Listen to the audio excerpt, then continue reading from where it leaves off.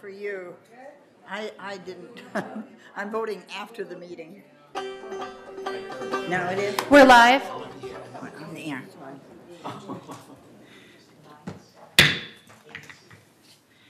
Good morning. I'm calling this meeting to order. Do we have a quorum? Yes, we do. Welcome, everyone. Pledge of Allegiance now. Judith Troutman. Yes. Just a reminder, if you are a veteran, you have the option to place, instead of placing your hand over your heart, you may salute the flag. I pledge allegiance to the flag of the United States of America and to the republic for which it stands, one nation, under God, indivisible, with liberty and justice for all. Thank you. Thank you.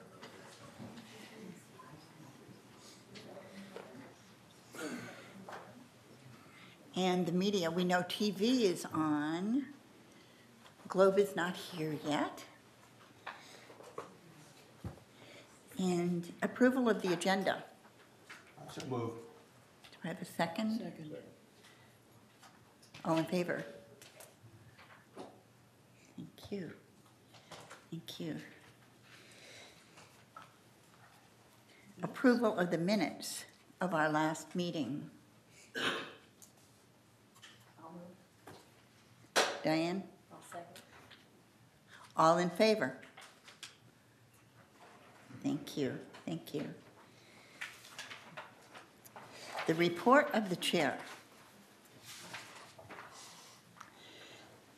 This is a little bittersweet. It's the last meeting of this particular board. We're missing President Tom Circle. He's not here today. And we miss his commitment was to collaboration and teamwork. And we're grateful this board became a strong team under Tom's leadership. Best wishes for Tom in the future.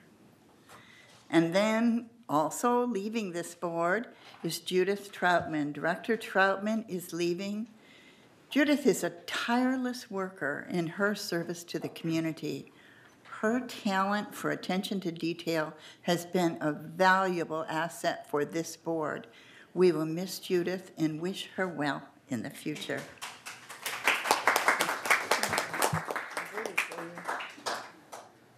Our board members who are continuing service are completing a year filled with many changes and hard work and lots of meetings. Thank you, one and all. Appreciate it. And then there's our staff. They're our action team, and they've performed with great effectiveness and efficiency this year. Thanks to them for a wonderful performance. All staff members, thank you. And a special thank you to Siobhan, jumping up to the plate and working like crazy. Thank you. I am new to this task, and thank you to the board and staff as they provide support and assistance to me as I lead this meeting. When I was a school principal, one of the things I would say to my teachers during a staff meeting is, I have a prize for the first person who finds a mistake that I do in this meeting. So I'll say that today. Anybody out there that finds a mistake, just let me know. If you're the first person, you'll get a prize from me, because trust me, I'll make some mistakes. Thank you. Thank you. You just made a mistake. You talked too long. I talked too long. I get the prize. So where we are now is the update from VMS, our director, Lucy Shyman.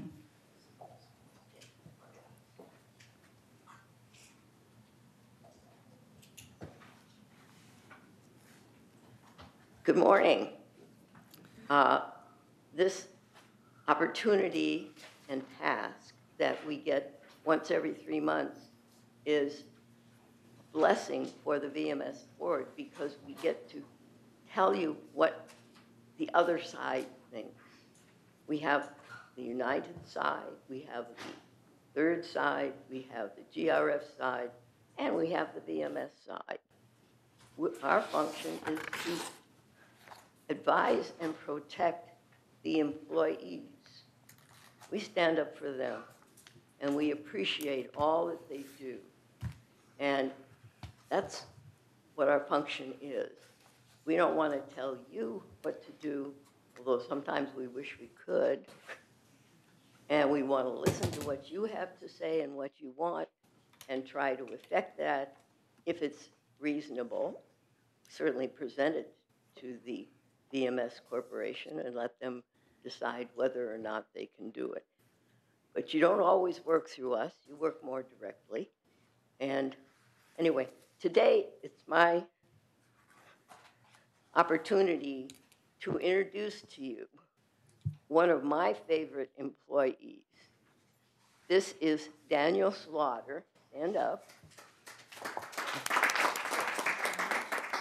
Dan is the, supervisor of all the pools? Yes, the head pool guy. So it's a big undertaking, but I'm usually the one bouncing around from day to day, just checking them twice a day and putting out the fires as they arise. Yeah, he's the one who makes water usable.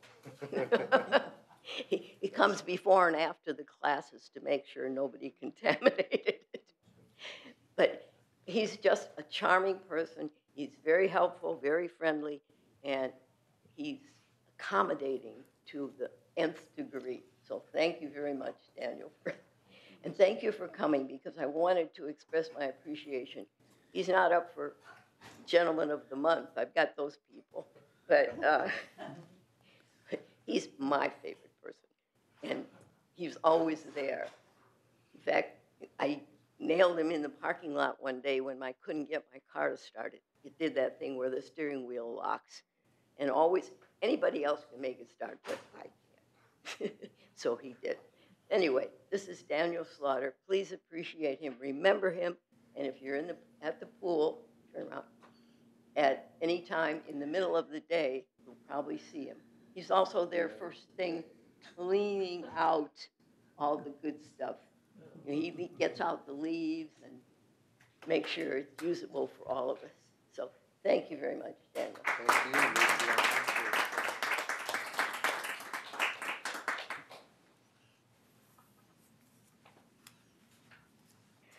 Anyway, onward and upward. The big event of the month was the appreciation gathering for the recognition of excellence for individuals from all of the different departments. And I don't mean to have favoritism, and I don't mean to be unfair. The only names you folks will probably know, and probably most of the people in the outside world, will be Catherine Laster, who is the executive assistant from the GM's office. She's been here for several years, and she is just an incredible person. And you'll all know the name. I'm sure you've all had reason to deal with her. The other person that's quite well known in the community as an individual is Dan Yost in finance. He's called risk and insurance analyst.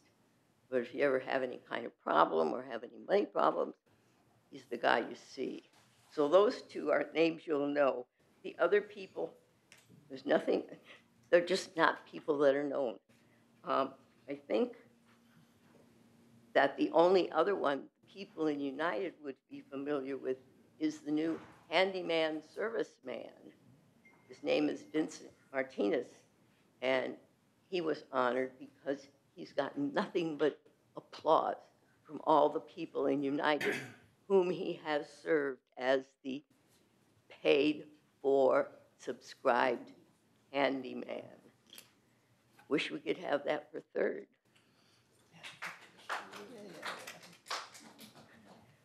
The biggest majority of people honored were the whole concrete repair department. They have done such a fantastic job that their supervisor wanted to honor the whole group. And here was this, how many, 10 or 15, 14? And they all came up, and they're all great big husky guys who work very hard and have caught us up. I think Siobhan can tell you later how far behind we were, but we were way behind. and we're pretty well caught up. So the goal is to be current. The goal is to say, when someone calls, or someone to respond immediately, answer the phone quickly, have an answer, take care of it, do the thing that needs to be done. And if you've had personal experience with it in the last year or 2 years, you'll know it gets done. Everybody can recite something that they saw or heard. Dick Palmer told me an incident where his downstairs neighbor noticed that her light bulb outside was all covered with cobwebs and dirt and leaves, and the whole area was terrible. And Dick just mentioned it to Brad. The next day was all taken care of. This is the kind of service that makes people say, wow, we like VMS. And we want you all to like VMS. And the TV audience, please like VMS. We have a good group going here. We have wonderful employees. We have experts in each of their fields. They were carefully selected. They were encouraged. They were screened. And they've turned out to be really great employees. They're taking good care of all of us. So let's keep up the good work.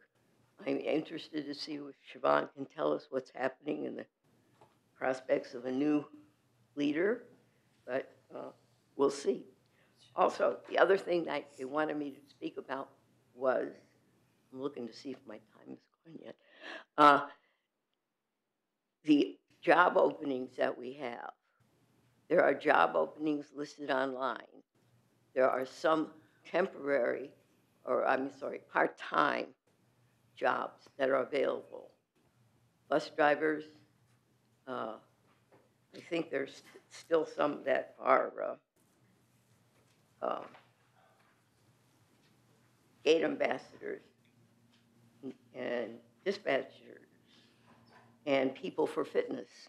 So read the online job needs. Let's see if I can see where we saw it down here. Anyway, they are open jobs that part-time and full-time for other people. There are supposed to be some kind of rewards to a resident or one of you who is able to refer somebody that gets hired and stays on the job for a period of time. So it's an opportunity to get somebody good in, somebody you know, because some of these jobs we're hiring young people from college and that sort of thing. I mean, a trainer who's fresh out of football or something. Anyway, it's a pleasure to be here. I'm sorry, last time it was my turn. Nobody told me, and I didn't come. But I hope we continue to be as good an organization as we've been. I hope that we're able to keep your expectations fulfilled, to make it better, or at least not any worse than it is now. We're trying very hard to please all of the 18,000 roughly people who live here. So keep trying, and see you in 3 months.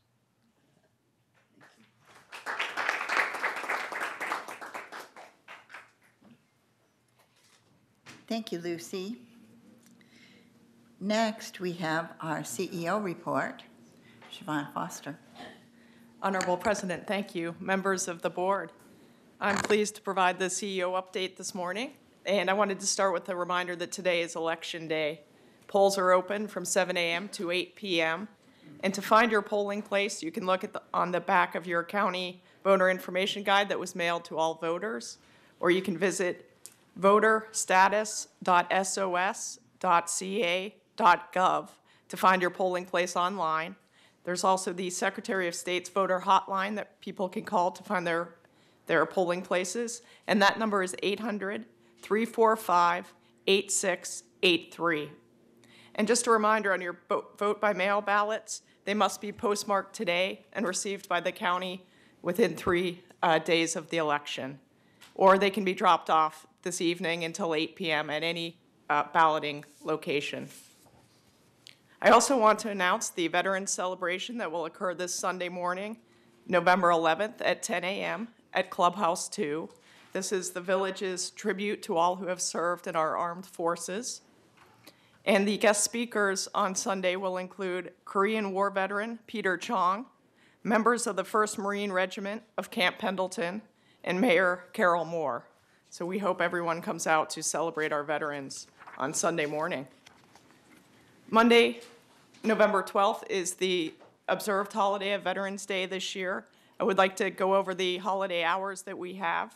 Resident Services Call Center will be open from 8 a.m. to 5 p.m. by calling 949-597-4600. The walk-in services, however, will be closed on that day in Resident Services.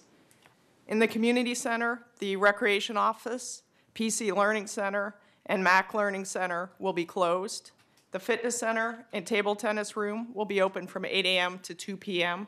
That's a modified schedule.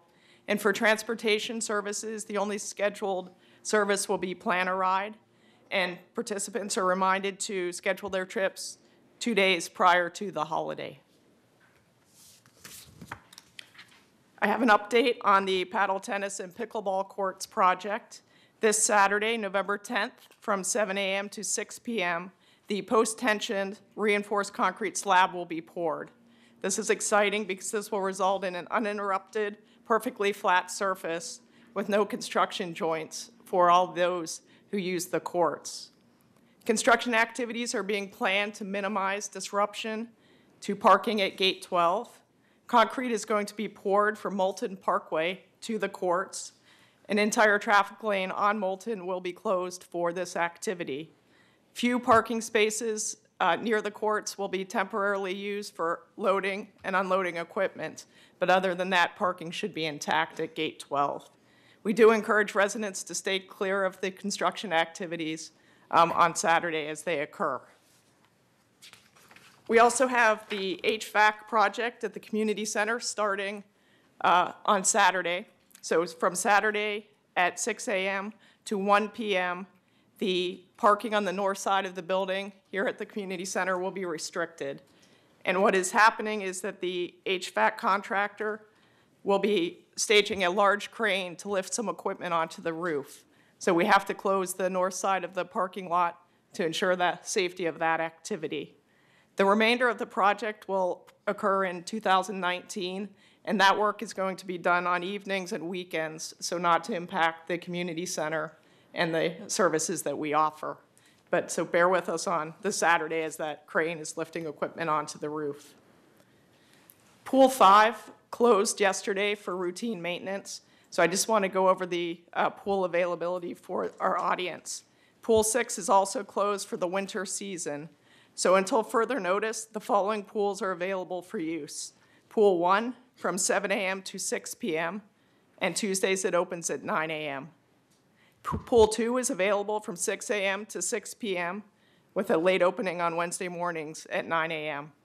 And Pool 4 is available from 7 a.m. to 10 p.m. with a late opening on Fridays at 9 a.m. In closing, I want to thank the VMS staff who have been performing at a high level since former CEO Brad Hudson has left.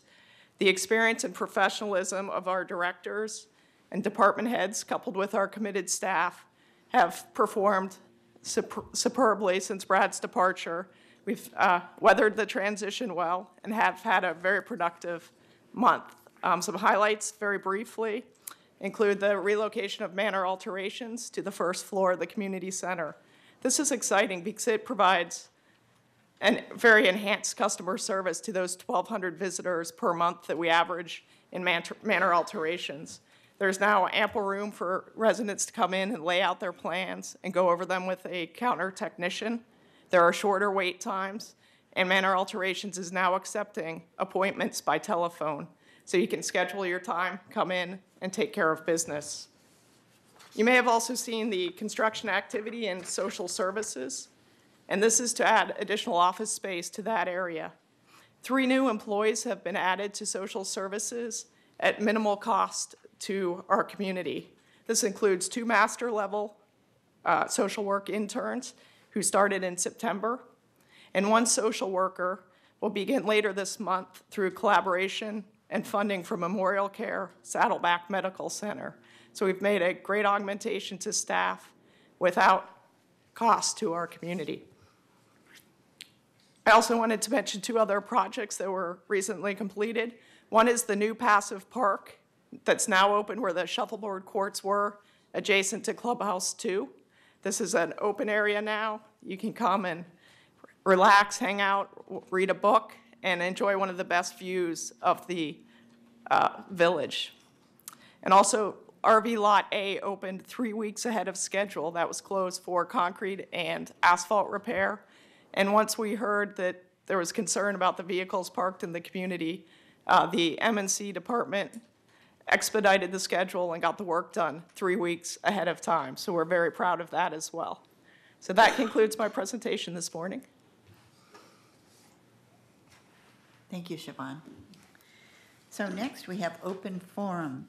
At this time, the speakers may address the Board of Directors regarding items not on the agenda and within the jurisdiction of the Board of Directors of the Golden Rain Foundation.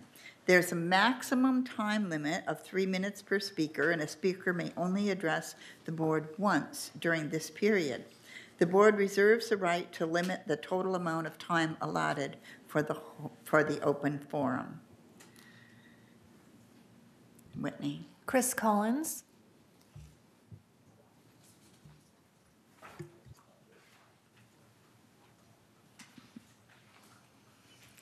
Welcome, Chris.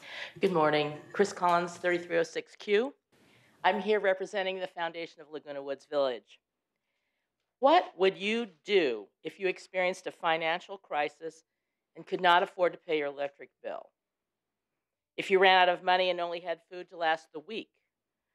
If you suddenly suffered a loss of vision and could not afford to purchase a magnifier or a cane?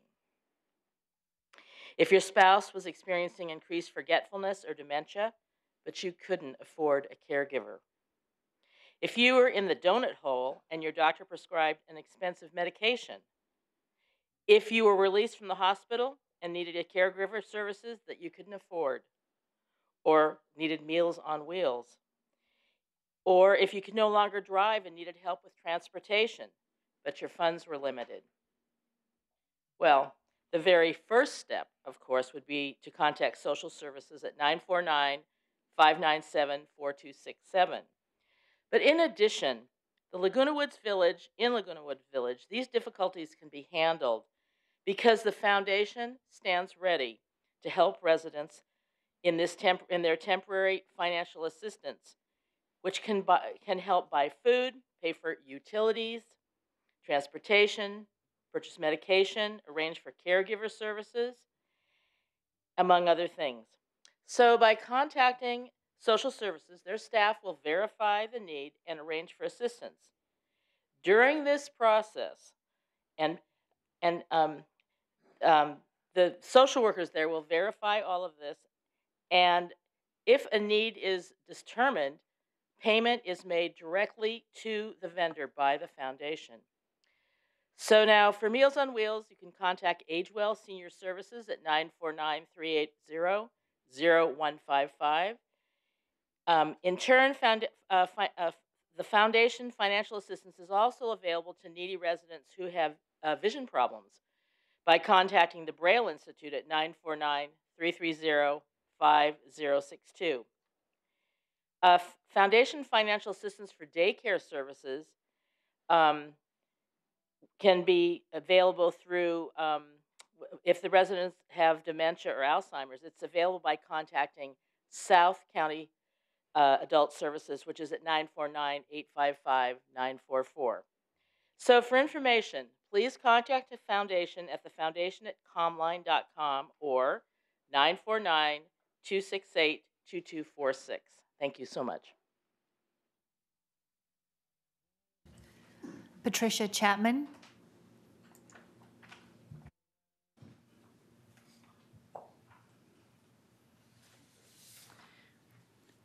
Welcome, Patricia. Thank you, and thank you for letting me come and speak.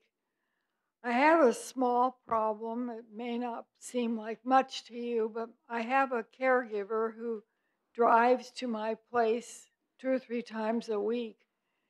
And because she has an electric car, she needs to have some place to park her car where she can get it charged so she can go home. She's been coming over here and parking either at the hotel or on the place back here. But because she's works for me, and I drive a golf cart, I can't see why she can't park where I park my golf cart, which has a charger. She has, she has to come in every day and just stay and park her car in the parking area outside. But I think she should be able to park where I park, and I can move my golf cart out so she can get in and use my charger.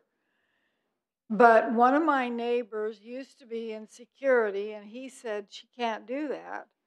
She has to have permission. So I'm asking for permission for my caregiver to be able to park where I do, so she can get her car charged so she can go home. I'm wondering if that would be possible, and I'm asking for your permission to allow her to do that. And I don't know if she needs a special sticker on her car or whatever, but I'm asking if you would be able to allow her to do that. Can I ask which mutual you live in? Pardon? May I ask which mutual? Do you live in United or Third? I don't know what you said. Where do you live? Man or number? What mutual do you live in? Oh, 73C. I don't know which. Pardon? You are in United. United? Thank you, Patricia. We'll be answering after all the speakers. Okay, Will thank you. answer. Thank you. Esther Wright. So first of all, I want to thank the directors who are leaving this board and for your service and your time and energy that you've given to this community. This is such a wonderful community to live in, as you know, because you live here. And I am the co-chair of the Non-Toxic Laguna Woods project. And I wanted to give you an update about what's happening with that project. First of all, some of you may already know that in the summer, we collected in 2 weeks more than 1,800 signatures from owners in Third Mutual and United, stating that they actually demanded the immediate suspension of Roundup. I'm pleased to say that Third Mutual listened and responded to their constituents by immediately deciding to end Roundup in Third Mutual. So that is no longer an issue in Third Mutual. However, United decided to do a 100-day experiment where they would stop using Roundup in 5 of the cul-de-sacs and continue using Roundup in other places around the community. Well, I wanted to let you know that last Monday, a week ago Monday, the Non-Toxic Laguna Woods community group called a meeting. And we didn't have a lot of publicity, but I want you to realize that we had a standing room only crowd that showed up. I have photos of that group. It was amazing how many people came out of their concern about their health and well-being and out of their concern about the fact that Roundup is still being used throughout this community. We had as our speaker Bob Johnson, who was one of the men or people who spearheaded the Non-Toxic Irvine project. And he has a lot of information about the alternatives to Roundup. And one of the things that we've heard here is that we aren't quite sure that there are effective alternatives to Roundup so that we can keep our community beautiful, keep our landscaping pristine. Well, as it turns out, Irvine for several months, almost a year now, has been using these alternatives, and they're working just fine. So we're hoping, assuming that Bruce Hartley, the landscape supervisor, is staying in touch with the people in Irvine to find out what they've already learned. We don't need to experiment in 5 cul-de-sacs. We have the information if we seek it, if we ask for it, and that will take care of it. I want you to know that there are people in this community that are starting to get very upset. I'm trying to be patient and appreciate that things take time to change. But I want you to know that we have hundreds of dog owners who are spending $100 a month for drugs and medicine to keep their dogs from having skin inflammations and infections from the effect of Roundup on their paws. We know that there are more and more dog owners that are asking the Homeowners Association to reimburse them for the cost of these drugs that they're taking, because some of them have notes from their vets saying this is a direct cause of the chemicals in the grass. I also heard a woman who I happen to know who has lymphoma tell me that she is going to get tested for glyphosate, because she has heard that lymphoma is caused by exposure to glyphosate. And I'm very concerned about the liability issues that this community is going to be facing if we don't do something as soon as possible about this whole issue. Thank you so much.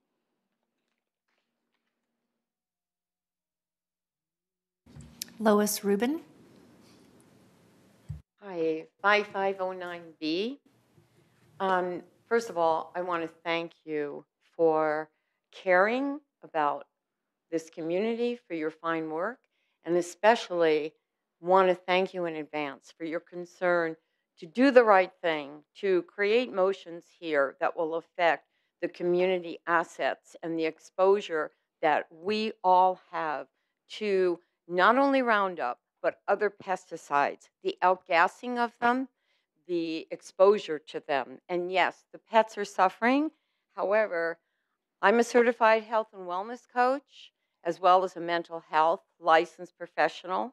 And I want you to know that nearly a day goes by that I do not receive either a phone call or an email from some concerned resident who has been really health compromised with serious forms of cancer, lymphoma, nervous system disorders. There is a high increase in Parkinson's. Bert Maldo, I want to thank you for being open to receiving my emails of the scientific studies and the information that's available. I also want to say, in addition to Esther, I'm also co-chair of the Non-Toxic Laguna Woods Project.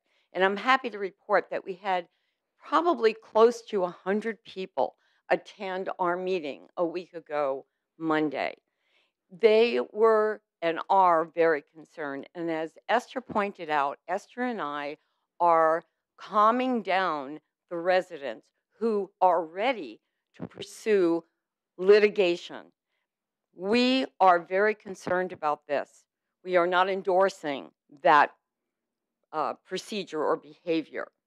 Also, it is known, not only non-toxic Irvine, these folks have been a blessing to us. They have volunteered their time to support us and to coach us in what is necessary to proceed. We also understand that things take time. However, it is a proven recipe in 6 cities in the state of California. They know what non-toxic pesticide alternatives work. Why are we dragging our feet here? We need some answers. There's a communication problem between the director of services and getting the information that we know what works. We don't need any more experiments. We need to utilize what works, and we need to do it immediately to protect the health and the well-being of all of us. Thank you very much.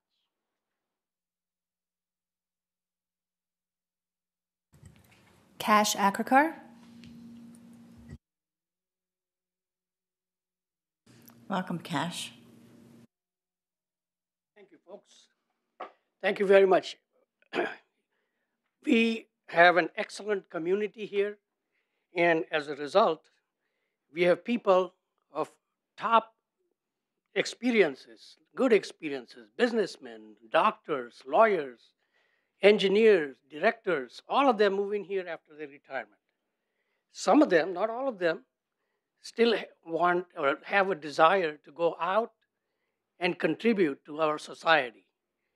A small group right now is thinking about starting another club to use these senior brains to take product to final product, idea to a product, to make teams that can be utilized for the outside local companies, on small project basis and start a foundation. It's an idea, but it cannot be done by a small group. That's why I'm here to canvass to get more people, retirees who want to contribute their time and formalize this system to make as a senior brain foundation or something of that sort, and Laguna Woods being the starting chapter. And I'm taking the lead in this, and starting next year, I would like some show of hands and participation. I think if we just sit and not participate, communities don't work. And our community is sustained this long, primarily because of volunteers who contribute their time, their energy, their expertise and knowledge. And right now we have clubhouses, we have swimming pools, we have tennis courts, but we do not have anything to use the brain power that we may be able to contribute to some local advantage, something that can be still tapped. Not every one of us is strictly retired and ready to go to the next level. You know what I mean, up there or down there. Thank you very much. So please contact me. My email is cash334@gmail.com, and my phone number 949-217-1950. Thank you. And you did an excellent speech today. I liked it. Thank you. Pat English.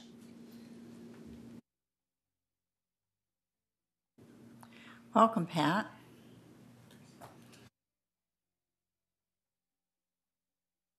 Good morning, everyone. 2022D Via Mariposa. I'm here this morning just to address a rumor because I think you people may be able to dispel this rumor. This rumor, I'm afraid, if it's true, in my opinion, will have some very negative effects on Laguna Woods Village. What is the rumor? The rumor is that we're going to be putting the transfer fee up to $10,000. Now, for those of you who have looked at the number of sales... Would you repeat that again? We're all saying, what?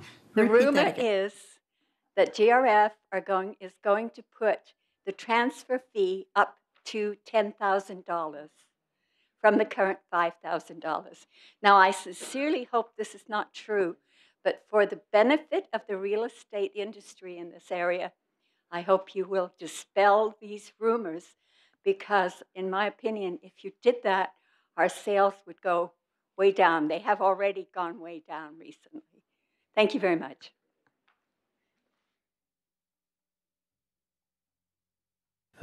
Maxine McIntosh.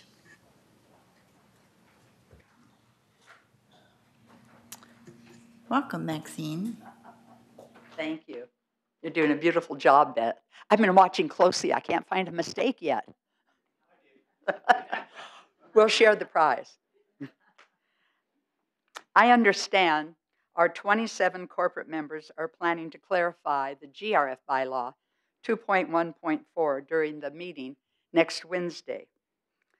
I remember that the original intent of this GRF bylaw was to require the larger vote of the 27 corporate members to approve any GRF project expected to cost $1.5 million or more, or much more. I agree that's very responsible. I've not found an open meeting where community members can listen to and add ideas or question any part of the coming resolution. I'm very sorry about that.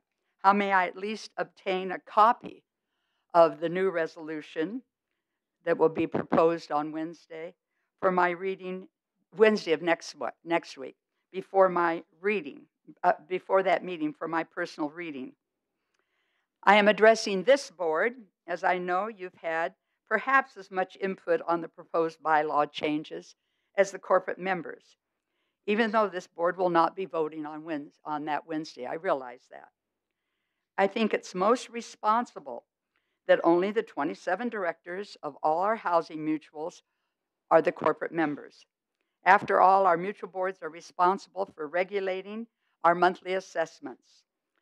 They are the only ones who determine how much money they require of us to finance our village.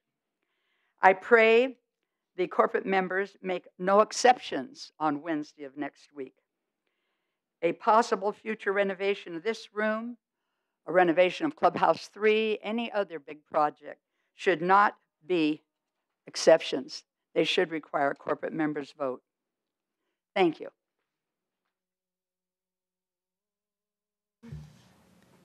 There are no more speakers. No more speakers. Thank you. I know that I have board members here ready to answer some. Would you like to be first, Bert?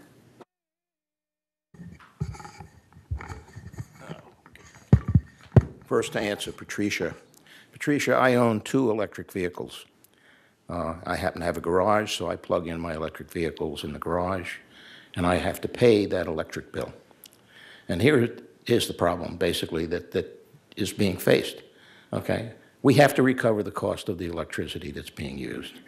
And right now, as far as I know, we have no provision for doing that for outsiders. The only way that they can charge their cars is through using the charging bollards in the community or elsewhere around the community where they pay for the electricity.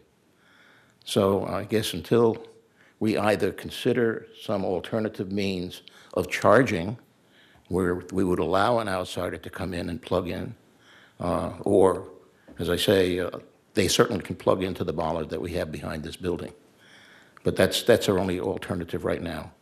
The Energy Task Force is currently working on looking to expand charging stations within the village, okay, but nothing is firmed up yet. With regard to the toxic spray, I'm just curious. There was a meeting, and you had a guest speaker. Was Bruce Hartley invited? Because if he was not invited, that was a terrible mistake. He should have been there. He has been attempting to contact Irvine, the people there. I've talked to him about it. He says they don't call him back. So this is about a week ago that I talked to him about this. He may have made contact since then. May I respond? Yes. Thank you. No, it's not. Okay. I have different information from the non-toxic. Okay. The other thing that I want to make these dog lovers aware of is that this chemical is in the dog food. There have been articles to that effect. And if you're feeding your dog food every day, this is probably more harmful to those dogs than the spray on the lawns. But I don't discount the harmfulness of the spray as well. Thank you. Are there any others that would like to speak to this issue, this toxin issue? Any other board members or Siobhan, anybody else want to say something on that? Just that the next United Landscape meeting where this will be discussed is December 13th. December 13th. Thank you. The lady is hard of hearing. Make sure she understands what's being said. Please. Okay. Anyone else want to respond to anybody? Diane? Yeah, I just had to Pat. We have absolutely had no discussions about increasing the trust facilities fee. I don't see it on the horizon. It's not something that's talked about in private or under anybody's breath. There has never been any conversation that I've ever heard of or about raising the fee at all. So. Regarding what Maxine was asking for, I just went on the Team Up calendar and I found a copy of the new bylaws under the the annual meeting of the corporate members that's next week. So if you just go there, I don't know where else you can get a copy, but I know you can get a copy of the revised bylaw there. And I think that's an open meeting, isn't it? Yes, it is. Okay.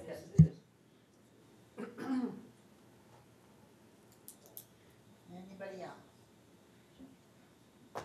Well, I could just, Yeah, Bert, I think we need to talk about this roundup thing. And, you know, we have a new landscape committee, so put it on that. that's on the agenda. Okay. And can I just cash?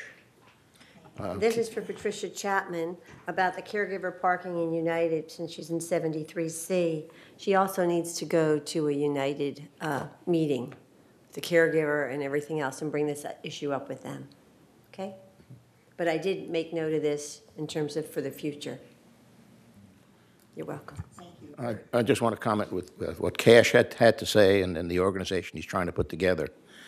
We have tried over and over again to make people in this community aware that if you have a skill, that we would invite you to attend the committees that could certainly use that skill. I mean, we are always looking for people who can be advisors to our committee. And, you know, I would say let's start there first. Thank you, Bert. That's true. We're always looking for advisors for our committees. And so now we will go to our director, Ray Gross. In the past, we're going to do something different now. This is not on the agenda, but in the past, members of the board have been involved with the Laguna Canyon Foundation as directors. I have been a director there for many, many, many years. And what we would do is report at each meeting if we had a challenge, for instance, with fires or with flood situations or animals, this, that, and the other, that was always reported. We haven't been doing this. It's been 3 years now where we're no longer, the committees are no longer, or the board members are no longer part of the director for Laguna Canyon. However, I am still involved. I supply each month the Laguna Canyon Foundation paperwork to show you what's going on. But I'd like to give you kind of an overview of what's going. Laguna Canyon Foundation, in the 1980s, the Irvine Company set forth a plan to develop what was known as Laguna Laurel Parcel with over 3,200 housing units, golf courses, a fire station, commercial shopping centers, and a school. The community surrounding Laguna Beach banded together to support a movement to protect the open space. And that's really important because when we had flood conditions, we thought we could just stop the water going through our little channel here.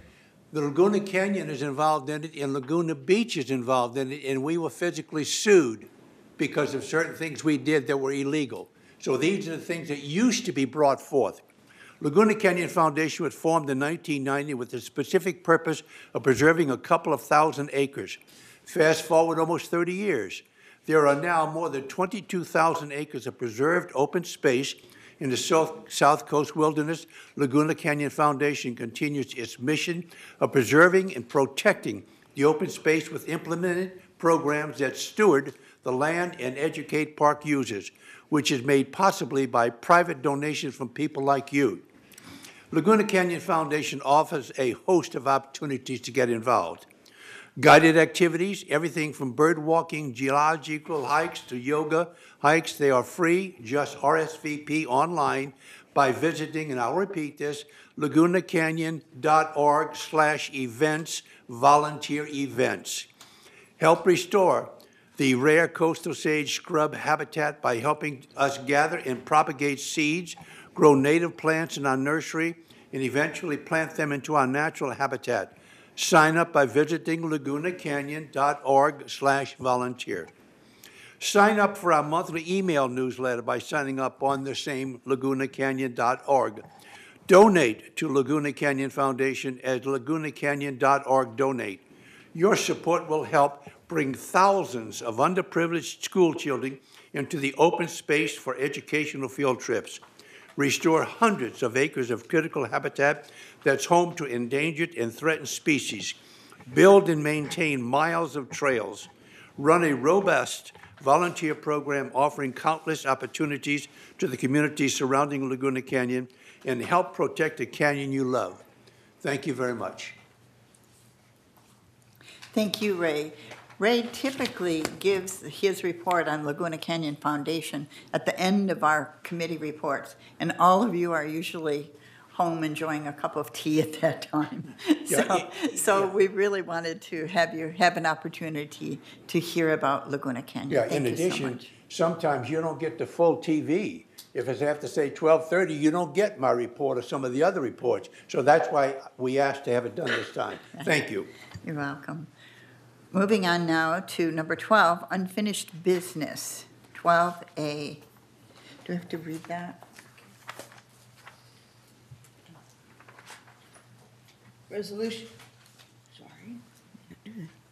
Resolution 9018XX, Trust Facilities Fee Policy. Whereas, as trustee of the Golden Rain Foundation Trust, the Board of Directors of the Golden Rain Foundation is required to maintain and improve the recreational and other amenities available to all residents of Laguna Woods Village. And whereas, the Board of Directors finds that reinstatement of the capital contribution to the trust originally required to be made for each manor sold will ensure the continuation of the amenities that make Laguna Woods Village unique. Now, therefore, be it resolved, November 6th, 2018, that as trustee of the Golden Rain Foundation Trust, a declaration of trust recorded March 6th, 1964, the board will impose a fee to be known as the Trust Facilities Fee, in accordance with all terms and conditions contained in this policy statement and in California Civil Code 4580. As amended by Senate Bill 1128, Stats 2010, Chapter 322, Paragraph 2, effective January 1st, 2011.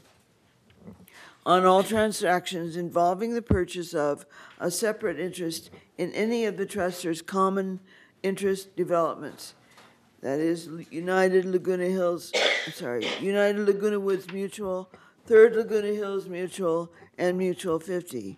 Each of which is hereinafter referred to as a trustor within the city of Laguna Woods as an obligation of the purchaser. So effective January 1st, 2019, for purposes of determining the effective date, purchase contracts entered prior to January 1st, 2019, in which escrow opens before January 1st, 2019, and closes on or before March 31st, 2019, are deemed transactions occurring prior to the effective date. And resolved further, the trust facilities fee will be a fixed amount as provided herein, and as determined from time to time by the trustee of the Golden Rain Foundation Trust. The entirety of each such fee, when and as paid by the purchaser, shall be deposited into the trust facilities fee fund and shall be applicable to all such transactions, excluding the following transfers of a separate interest. 1. Where ownership of a separate interest is joined between a current beneficiary of a trustor and a non-beneficiary spouse, domestic partner, or other relative of such beneficiary. 2. Where ownership of a separate interest is transferred to a non-beneficiary of a trustor by gift or through inheritance from a beneficiary of a trustor. 3. Where ownership of a separate interest is transferred by a beneficiary of a trustor to the current qualifying resident, as defined in the bylaws of each trustor of the separate interest, where the transferor has never been a qualifying resident and has previously paid a trust facilities fee. Or 4, where ownership of a separate interest is being transferred to a trust whose settlor or principal beneficiary is the transferor, or to another trust for estate planning purposes. Resolve further, effective with escrows opened or purchase contracts signed on or after January 1st, 2018, the trust facilities fee shall be set at $5,000 for units with a sales price of $75,000 or higher, and $2,500 for units that sell below $75,000 until modified by the trustee. And resolve further, in accordance with California Civil Code 4580, each new purchase of a separate interest in any of the truster's common interest developments within the city of Laguna Woods to which this trust facilities fee applies, that is, all new purchases other than a transfer qualifying for any of the exclusions set forth in subparagraphs 1 through 4 above, shall, in compliance with the California Code 4580, have the option to either, 1, pay the fee in its entirety at the time of transfer, or 2, pay the fee amount pursuant to an installment payment plan for a period of 7 years. If the purchaser elects to pay the fee in installment payments under the second of the above statutorily permitted options, then the trustee may also collect additional amounts not to exceed the actual costs for billing and financing on the amount owed, as set forth below and in compliance with the Davis-Sterling Act, as the same may be amended from time to time. And if the purchaser sells their separate interest prior to the end of the installment payment plan period, he or she shall pay the remaining balance of the fee owed to the trustee prior to transfer. A fee of $10 will be imposed for any late payments. The Golden Rain Foundation shall assess a one-time, non-refundable origination fee of $300 for the preparation of the promissory note and related records. The Golden Rain Foundation shall also assess interest not to exceed the maximum rate allowed by law. The payer of the note may prepay the note in whole prior to maturity date without penalty, and may receive, at the request of the payer, evidence of debt fulfillment. Payments received in excess of monthly note installment shall be applied to future note installments and not a direct reduction of the principal. The monthly payment of the trust facilities fee, the origination fee, and interest shall be due on the first day of each month. And resolve further that Resolution 90-1735, adopted November 7th of 2017, is hereby superseded and canceled. And resolve further that the officers and agents of this corporation are hereby authorized on behalf of the corporation to carry out this resolution. I move that we accept this resolution, and the 30-day notice has been satisfied, so this is the final vote. Second. Discussion. I just want to say that even though you read the entire thing, really it's the end, the last paragraph that changed.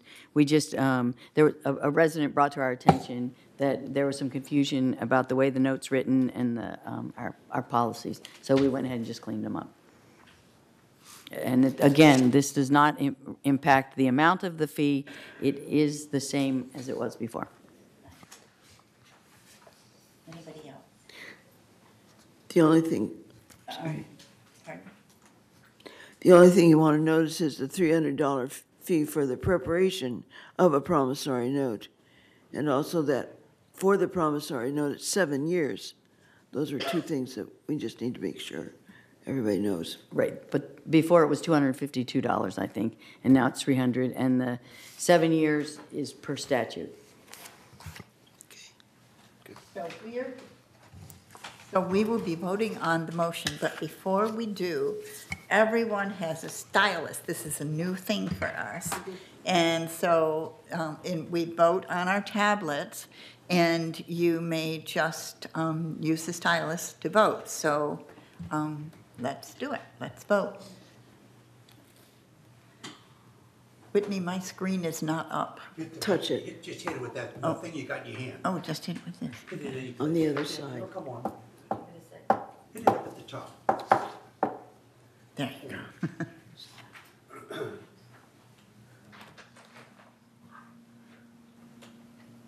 Doesn't like yours. 4, 5, 6, 7. Nothing. Push it hard. You have to touch the Push screen. it hard. Just touch the screen, lower left corner. We're all learning with the stylus. There you go, you just pop back on. Just takes it a second. And then in the middle, it's got yes or no. Hit it kind of hard, it'll show it'll register. Yours is, I don't know what you. He's back to the, doesn't work. to the blue screen, Richard's doesn't work. so I think it's just not on. Touch agendas at the top. We don't have Dick.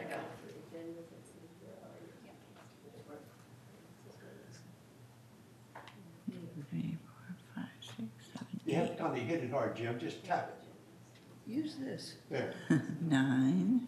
See, it'll show a circle when you tap it, it shows a circle around yes. He's voted. He's on. Dick Palmer is not. Dick Palmer. Dick.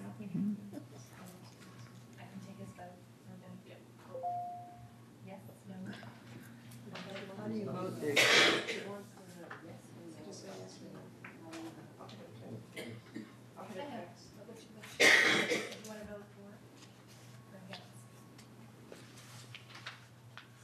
I'll enter your vote. Yep. There you go. Okay. Okay. Thank you. Motion passes. Now we're moving to 12D. Entertain a motion to approve the commercial vehicle storage fee at RV lot. Joan.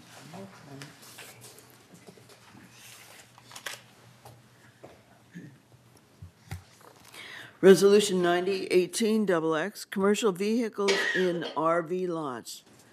Whereas Golden Rain Foundation of Laguna Woods has administration control of recreational vehicles, Lot A and B, and these spaces have been rented to residents. Whereas the Security and Community Access Committee has recognized the need to find parking for commercial vehicles. Now, therefore, be it resolved on September 4th, 2018, the Board of Directors of this corporation hereby allows open RV lot parking that available, excuse me. Allows open RV lot parking that are available can be utilized by resident commercial vehicles as space permits for $640 per space year. That needs to be reworded. Yeah, parking spaces, it should read. Yeah. Open RV lot parking spaces. Okay. Resolved further, residents will be given a 30-day notice if required to vacate their commercial vehicle space in order to accommodate a new resident's RV. Resolved further that the officers and agents of this corporation are hereby authorized on behalf of the corporation to carry out the purpose of this resolution. Okay, with a couple of corrections, I move we accept this resolution, but I believe the date is wrong. Shouldn't it be November 6th? Correct. Okay. So it should be November 6th under the therefore be it resolved. This is the Scribner's. And then the word spaces after parking. Okay, parking spaces. With those corrections, I move that we accept this resolution. I'll second. Okay, Bert seconded. Discussion? Judith? I just have a question to clarify the first resolved further. Residents will be given a 30-day notice if required to vacate their commercial vehicle space in order to accommodate a new resident's RV. So if a resident has a commercial vehicle in a space, but then someone with an RV moves in, the commercial vehicle has to vacate, and so they have to find some other place to put their car. That's my So it's like understanding. on space available type terms. Okay, thank you. Also, Bert?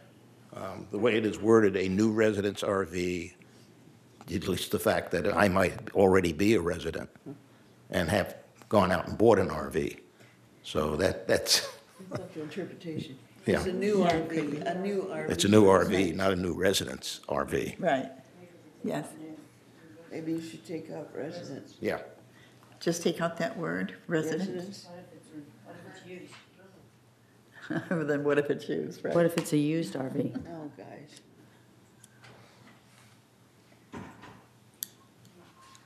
It's a new RV. Okay, How if- Diane? I was gonna say, what if we just take out new and say a residence RV, because it has to be a resident. How's that? Yes. Oh, Good that's point. better, okay. So eliminate new, but leave residence. Okay. Okay, we're good.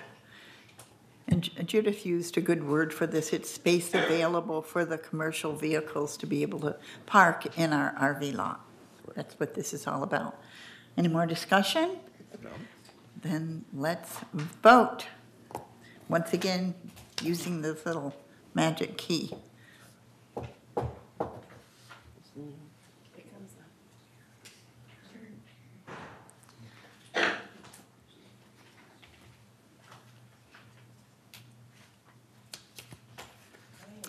Oh, good. Unanimous here. Thank you, thank you. Next, we have 12C, entertain a motion to introduce a resolution for Clubhouse 2 Loggia and Sequoia Ballroom rental.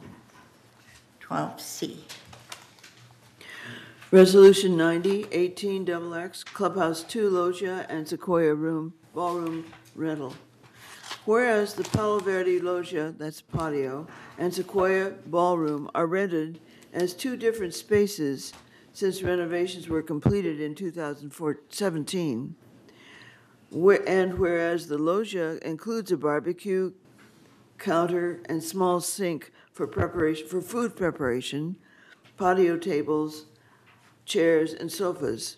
And whereas staff frequently encounters logistical issues and user complaints with separate bookings of the ballroom and patio. And now, therefore, be it resolved, November 6th, 2018, that the Board of Directors of this corporation hereby approves the Palo Verde Loggia at Clubhouse 2 to be included with the rental of the Sequoia Ballroom without an additional fee, eliminating the option for separate rental of the patio. Resolved further that the officers and agents of this corporation are hereby authorized on behalf of the corporation to carry out this resolution. I move that we accept this resolution. I second it. Second. Discussion. Hearing none. This just seemed like a logical decision to make, because if you have a serious happening, a memorial or something inside of the Sequoia Ballroom, and outside there's a rock band on the patio, it just didn't work. And so this is our way of solving that problem. Judith? I'll just add some history. The reason we didn't do this in the beginning is we wanted to see, we weren't sure how the residents were actually going to use the two spaces. So it was like a trial period, because we knew we could always come back and change it if that first scenario wasn't panning out. And what Beth says is true. If you're having a function in one space, it does interfere with the function in another space. So that was just sort of a test period, and we're seeing, we're taking our options to change it like we thought. Thank you. Diane? I was just going to add that this now is consistent with the other clubhouses that have patios. Yeah, that's true. Anybody else? Okay, then let's vote.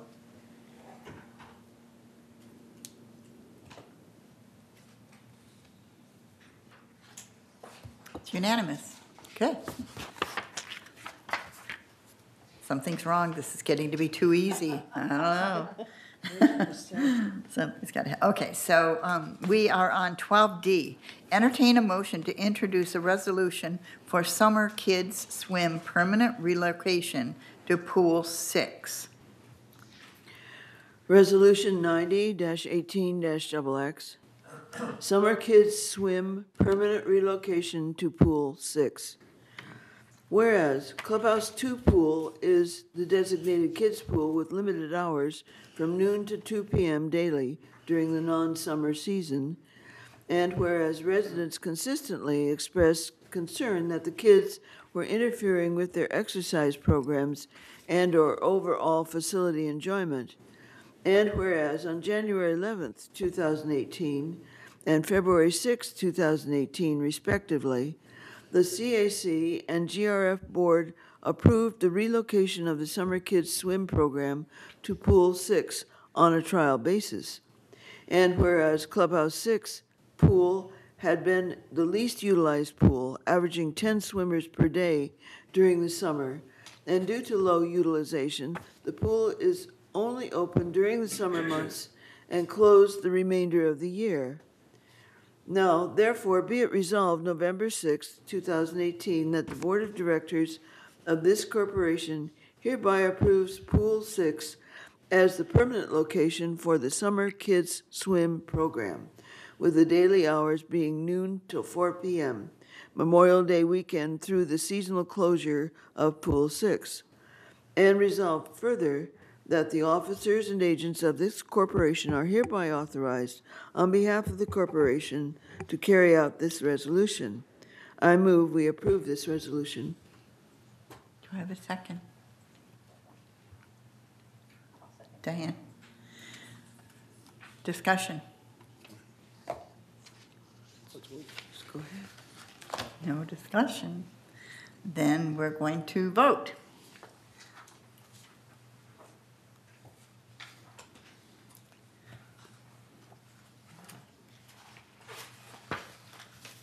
Wow. We're on a roll. Whew. Keep moving. Great. Thank you, everyone.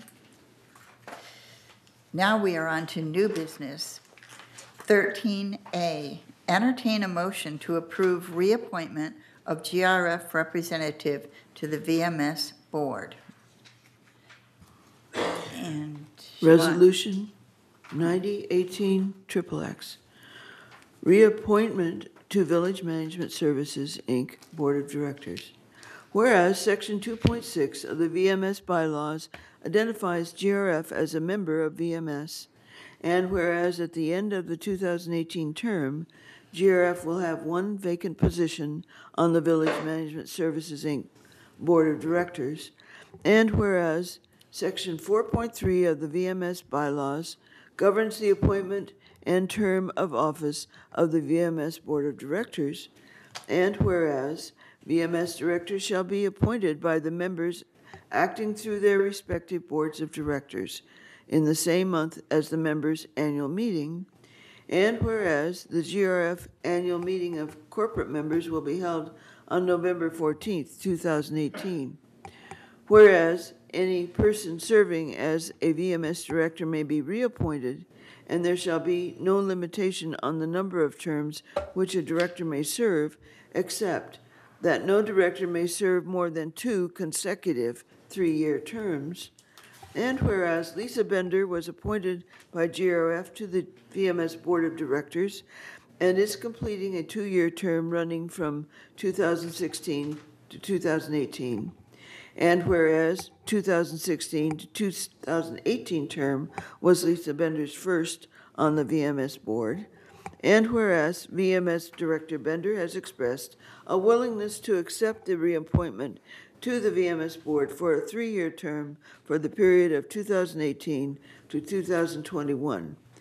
And now, therefore, be it resolved, November 6, 2018, the Board of Directors of this corporation hereby approves the reappointment of Lisa Bender to the VMS Board of Directors for a 3-year term running from 2018 through 2021 in accordance with the requirements of the VMS bylaws, and resolved further that the officers and agents of this corporation are hereby authorized on behalf of the corporation to carry out the purpose of this resolution. I move we accept this resolution. Second. Dick seconded. Okay, discussion. Judith. The only thing I wanted to say, I wanted to explain to the residents why I'm probably the only one that's going to vote against the resolution. I spoke on this at length before, so I'm not going to do that at this time. But I felt that any director position in the village should be open to all potential applicants, and taking away this option removes that ability for someone else to apply, and that was my only reason. Thank you. Anyone else? We will now vote.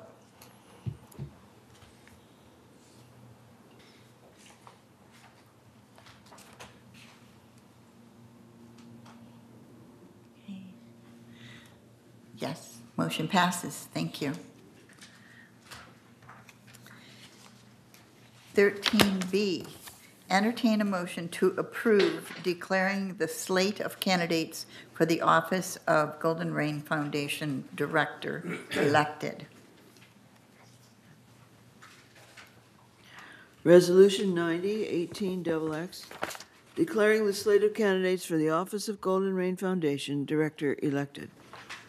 Whereas, following the close of the 2018 term, there will be 3 vacant seats on the GRF Board of Directors to be filled.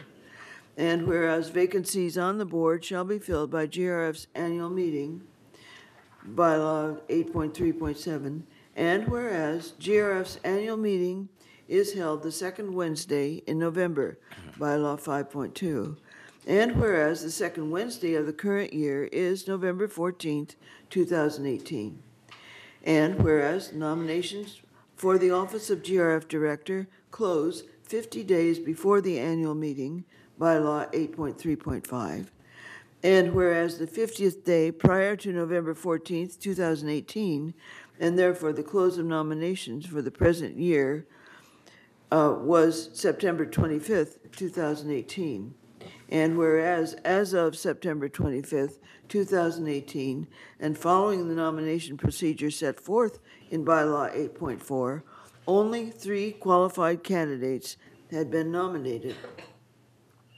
And whereas bylaw 8.5.1 anticipates an election where the number of nominees exceeds the number of vacant seats.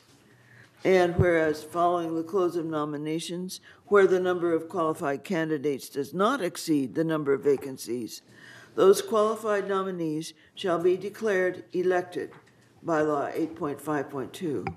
And whereas Civil Code section 5115 mandates director elections pursuant to the double secret ballot procedure, and whereas Civil Code section 5100D exempts from the election procedure mandated by section 5115, where votes are cast by elected representatives, and whereas in accordance with bylaw 5.8.2, votes at director elections are cast by elected representatives, the directors of each of the housing mutuals, and whereas bylaw 8.5.2 is supported by Corporations Code 7522D, which states that corporations may, without further action, declare qualified nominees elected where, following the close of nominations, the number of nominees does not exceed the number of vacancies. And whereas eliminating the need for a director election saves the copying and postage expense associated with the distribution of ballots, plus the approximately $1,000 traditionally paid to a third-party vendor to serve as GRF's Inspector of Elections. Now therefore be it resolved November 6, 2018, that the 3 qualified nominees arising from the 2018 nomination procedure are hereby declared elected by the GRF Board of Directors. And further resolved that the officers and agents of this corporation are hereby authorized on behalf of the corporation to carry out this resolution. I move we accept this resolution.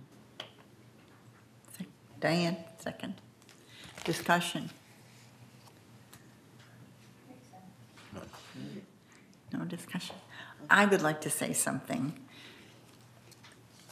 I'm one of the 3, so I just need to let you know that this is such a wonderful place to live, and so many folks in this community do volunteer.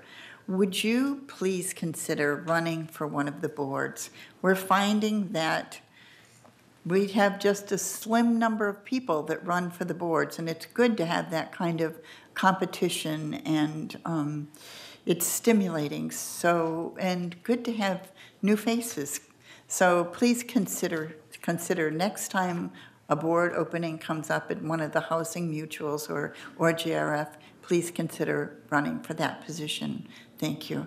We will now, oh, Diane, did you want to say something? I just want to mention the other 2 people, just so people know their names. Oh, yes. And the other 2 people are in the audience right now. And one is Pat English. Would you please stand, Pat?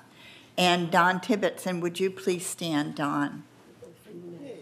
Yay. Congratulations and thank you. And yes. And I might say that they're both from United. Uh-huh. Oh, yes, that was another thing that we said, to have, because we're all sitting up here from Third Mutual, and so it's really good to have 2 new members that will be from the other housing mutual, United. Thanks, Annette, for saying that. Yes, a different perspective, yes. Okay, thank you. We will now vote.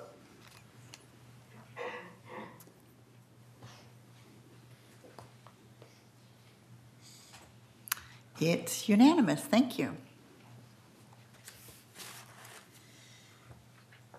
So we are now on 13C. Entertain a motion to approve the amended Security Patrol Vehicle Policy. Resolution 90, 18XX, Security Patrol Vehicles Policy. Whereas the Golden Rain Foundation, through the Security Department patrols the community by way of marked security vehicles, bicycle patrol, and foot patrol. Whereas the Board of Directors of this corporation set forth a policy that all security patrol vehicles shall be limited to small pickup trucks. Now, therefore, be it resolved on November 6, 2018, that the Board of Directors of this corporation hereby approves the proposed revisions to the Security Patrol Vehicles Policy to include passenger vehicles and sports utility vehicles. And further resolved that Resolution 90-06-104, adopted November 7, 2006, is hereby superseded and canceled. And resolved further that the officers and agents of this corporation are hereby authorized on behalf of this corporation to carry out this resolution. I move we accept this resolution.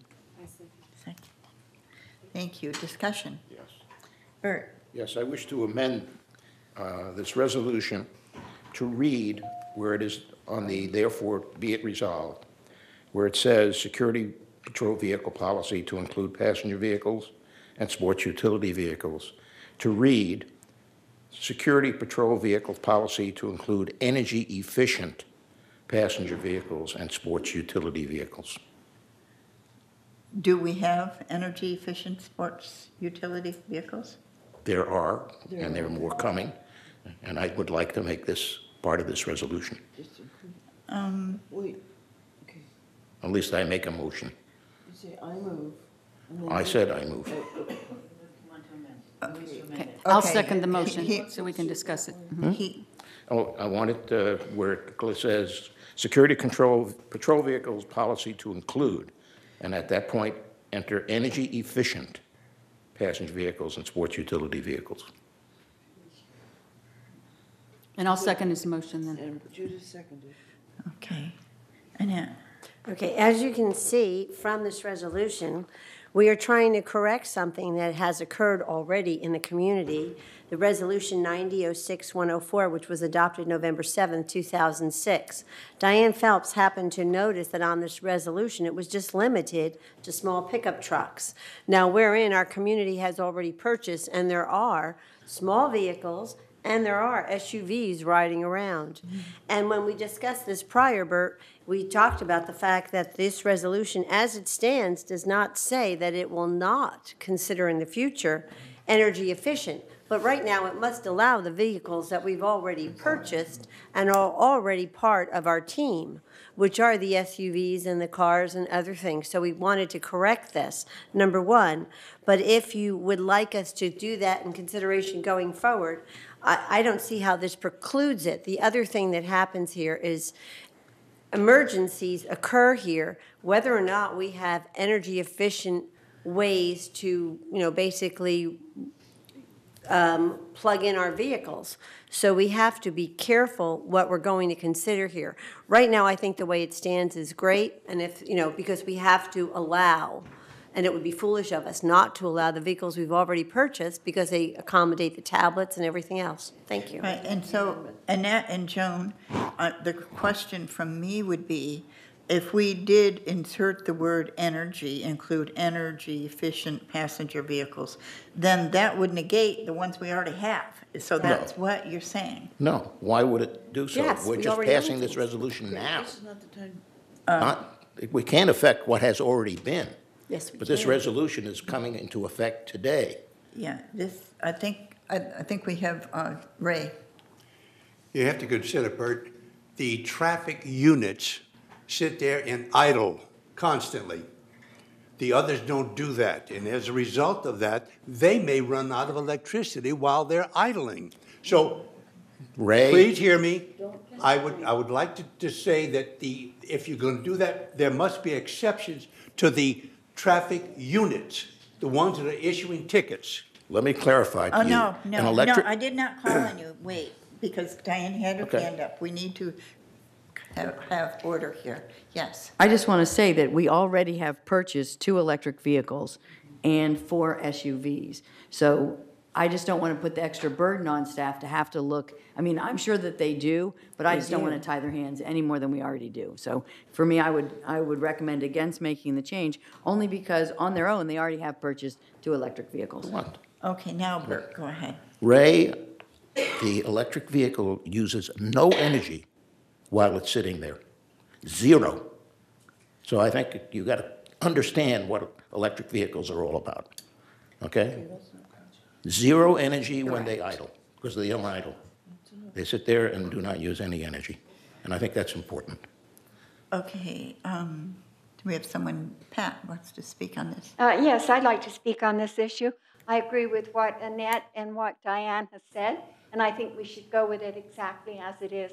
Otherwise, we're going to run into several problems. One I can see immediately is that you say include energy efficient passenger vehicles, but you don't say energy efficient sports utility vehicles. So that would assume that we could have the regular passenger vehicles would be energy efficient, but the sports utility vehicles would not necessarily. I believe we should leave it exactly as it is. Thank you. I think Anybody else? Okay, Bert, last go I'm around just saying that on the this. energy efficiency applies to both passenger and SUV vehicles, as it's worded. Okay, thank you. I know Siobhan's got something to say. Bert, I'd like to clarify, you're not limiting it to electric vehicles. You're simply saying energy efficient vehicles. So there could be gasoline, dual fuel. You're not limiting them just to electric vehicles. That is correct.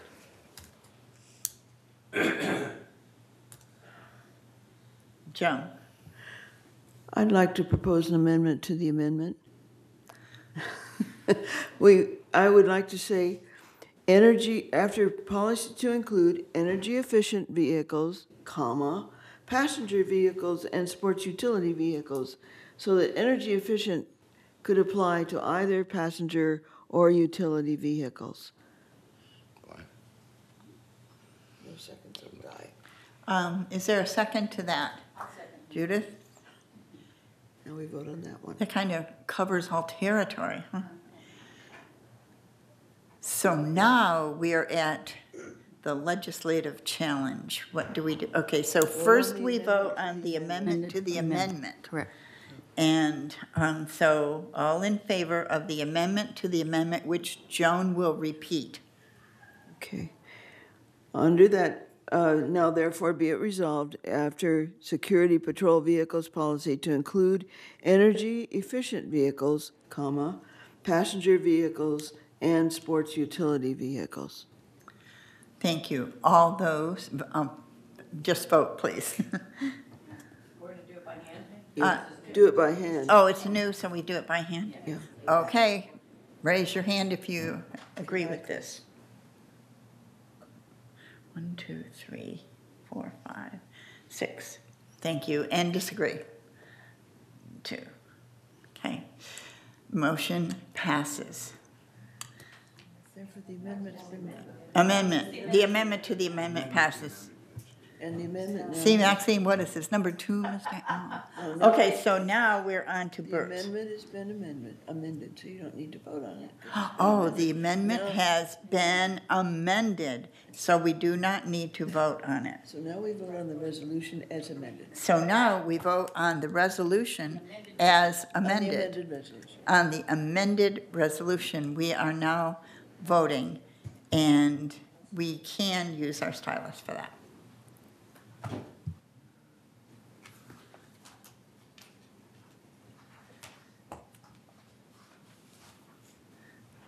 Yes, the motion passes. Dick, did you want to say something? Yeah, I would just like to ask one question. I thought that the vehicle department were already ordered to purchase electric vehicles. Did you want to address that? This is just clarification. This is just a clarification. So this is redundant then. I'm just saying that. Oh, go ahead, Annette. The whole purpose of this resolution was to allow them to purchase passenger vehicles and sports utility vehicles because the original resolution that was passed on November 7th of 2006 only allowed them to, it was limited to small pickup trucks. No, I understand. All right, and that's why we brought the resolution today. And what happened was it was amended to include the energy efficient vehicles. But my question still remains. I thought they were ordered to only hire electric or buy electric vehicles. I don't know. Not only. Oh, Siobhan. Siobhan, do you? Unfortunately, I don't have the answer, but I can research that and get back to the board. Okay.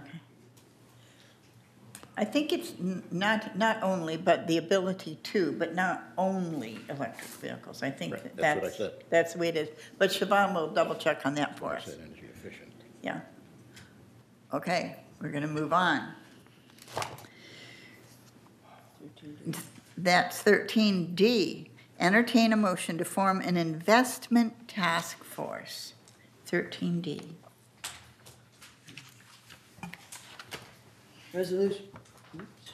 Resolution 90-18XX Investment Task Force. Whereas various committee and board members have expressed a desire to perform an in-depth review of Laguna Woods Village investment portfolios. Now therefore be it resolved, November 6, 2018, the Board of Directors hereby forms an investment task force and assigns the duties and responsibilities as follows. Mission. The purpose of the investment task force is to conduct an in-depth analysis of investments on behalf of the Golden Rain Foundation, United Laguna Woods Mutual, and Third Laguna Hills Mutual to ensure exceptional service from a professional investment manager, maximize yields within the board-approved investment policies, and minimize fees. Membership. The investment task force shall be comprised of 6 members, 1 officer from each of the boards of directors, and 1 at-large member selected by each of the boards of directors to represent each corporation based on their investment or financial expertise. The at-large members will be owners and may or may not currently serve as board members or committee advisors. Duties and responsibilities. 1, the task force members will appoint a chair and meet as often as determined necessary to accomplish the objectives. 2, the task force will study the history of investment strategies used in the community, understand current investment policies, examine existing service agreements with Merrill Lynch and related fees from BlackRock for professional investment services, review current investment portfolios and evaluate yields. 3, the task force will review a draft RFP and proposers list used by staff to solicit proposals from investment management firms for account services. Several qualified bidders will be asked to make a presentation to the GRF Finance Committee. Resolve further, the task force shall perform such other duties as may be assigned by the GRF Finance Committee during this assignment. Resolve further, the investment task force will be automatically disbanded upon conclusion of the duties and responsibilities assigned herein or when directed by the board. I move we approve this resolution. Second, Diane. I'll second it. Yeah. Diane. Discussion, Diane. So this came up at our finance meeting. We just thought it was time to just look and see what was out there, and there are a number of people that are interested in getting a deeper dive into our portfolio. But and I just wanted to add that if this is approved, I have a tentative meeting date set up, so I'll announce that later. How's that? Okay. Bert. Yeah, I think it's important for people to know that our return on investment over the last period was negative.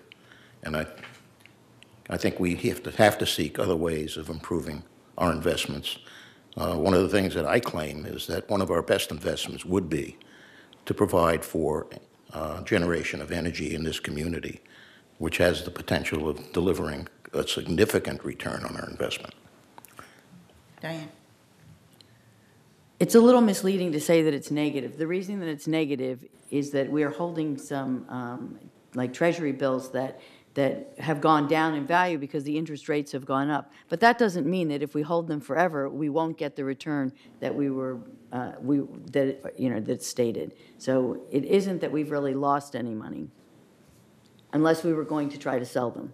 Yeah, but I would still say the comparison to the return that we're getting and expect to get is really relatively insignificant compared to the potential that we would have if we were looking at energy. And the only other thing I was going to mention is that when you try to compare what we're getting, what the different mutuals as well as GRF are getting, the rate, we don't own stock. And so you need to compare this to what you're getting from your bank or from a CD rate. That's how safe the money is, how safe the investments are. There are some bonds, but. Good clarification. There's nothing safer. Bert, hold on, raise your hand. Okay, but there's nothing safer than an investment in capital equipment in our community. Annette, was your hand up? I just wanted to say that all of us as directors are fiduciaries, not to lose a penny of anyone's money. That is our primary concern, and we take that task very, very seriously. And everybody's money is being watched very carefully, and we have it, and we're abiding by all the rules we're supposed to. We just didn't make up the formulas for this. There are certain things we have to do. There's certain areas that we can invest in, and it's all according to law, and we're abiding by it. And all we're trying to do is see if there is presentations that we might end up with using the same people that we've already trying to do, but right now we're just looking at the presentation. Thank you. Thank you. Rana. Go ahead, Rana. Okay, I just wondered why Mutual 50 was excluded. We have our own investments, that's true, but I would assume Third and United have their individual ones because we are part of GRF. But when we had our meeting and we had BlackRock Merrill Lynch come out, they didn't give us your portfolio information. You keep that separate. We did have that.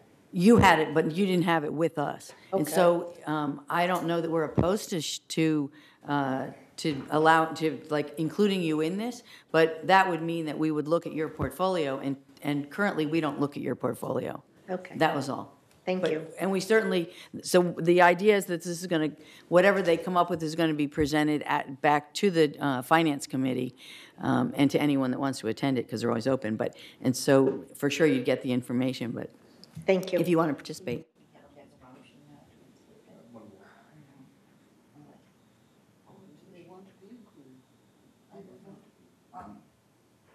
We need a little clarification, Rhina. So in light of what Diane said, would you want to be included in this? We'd have to make an amendment to this motion to include you. Oh, okay. So the answer is no at this time. Right. Pardon?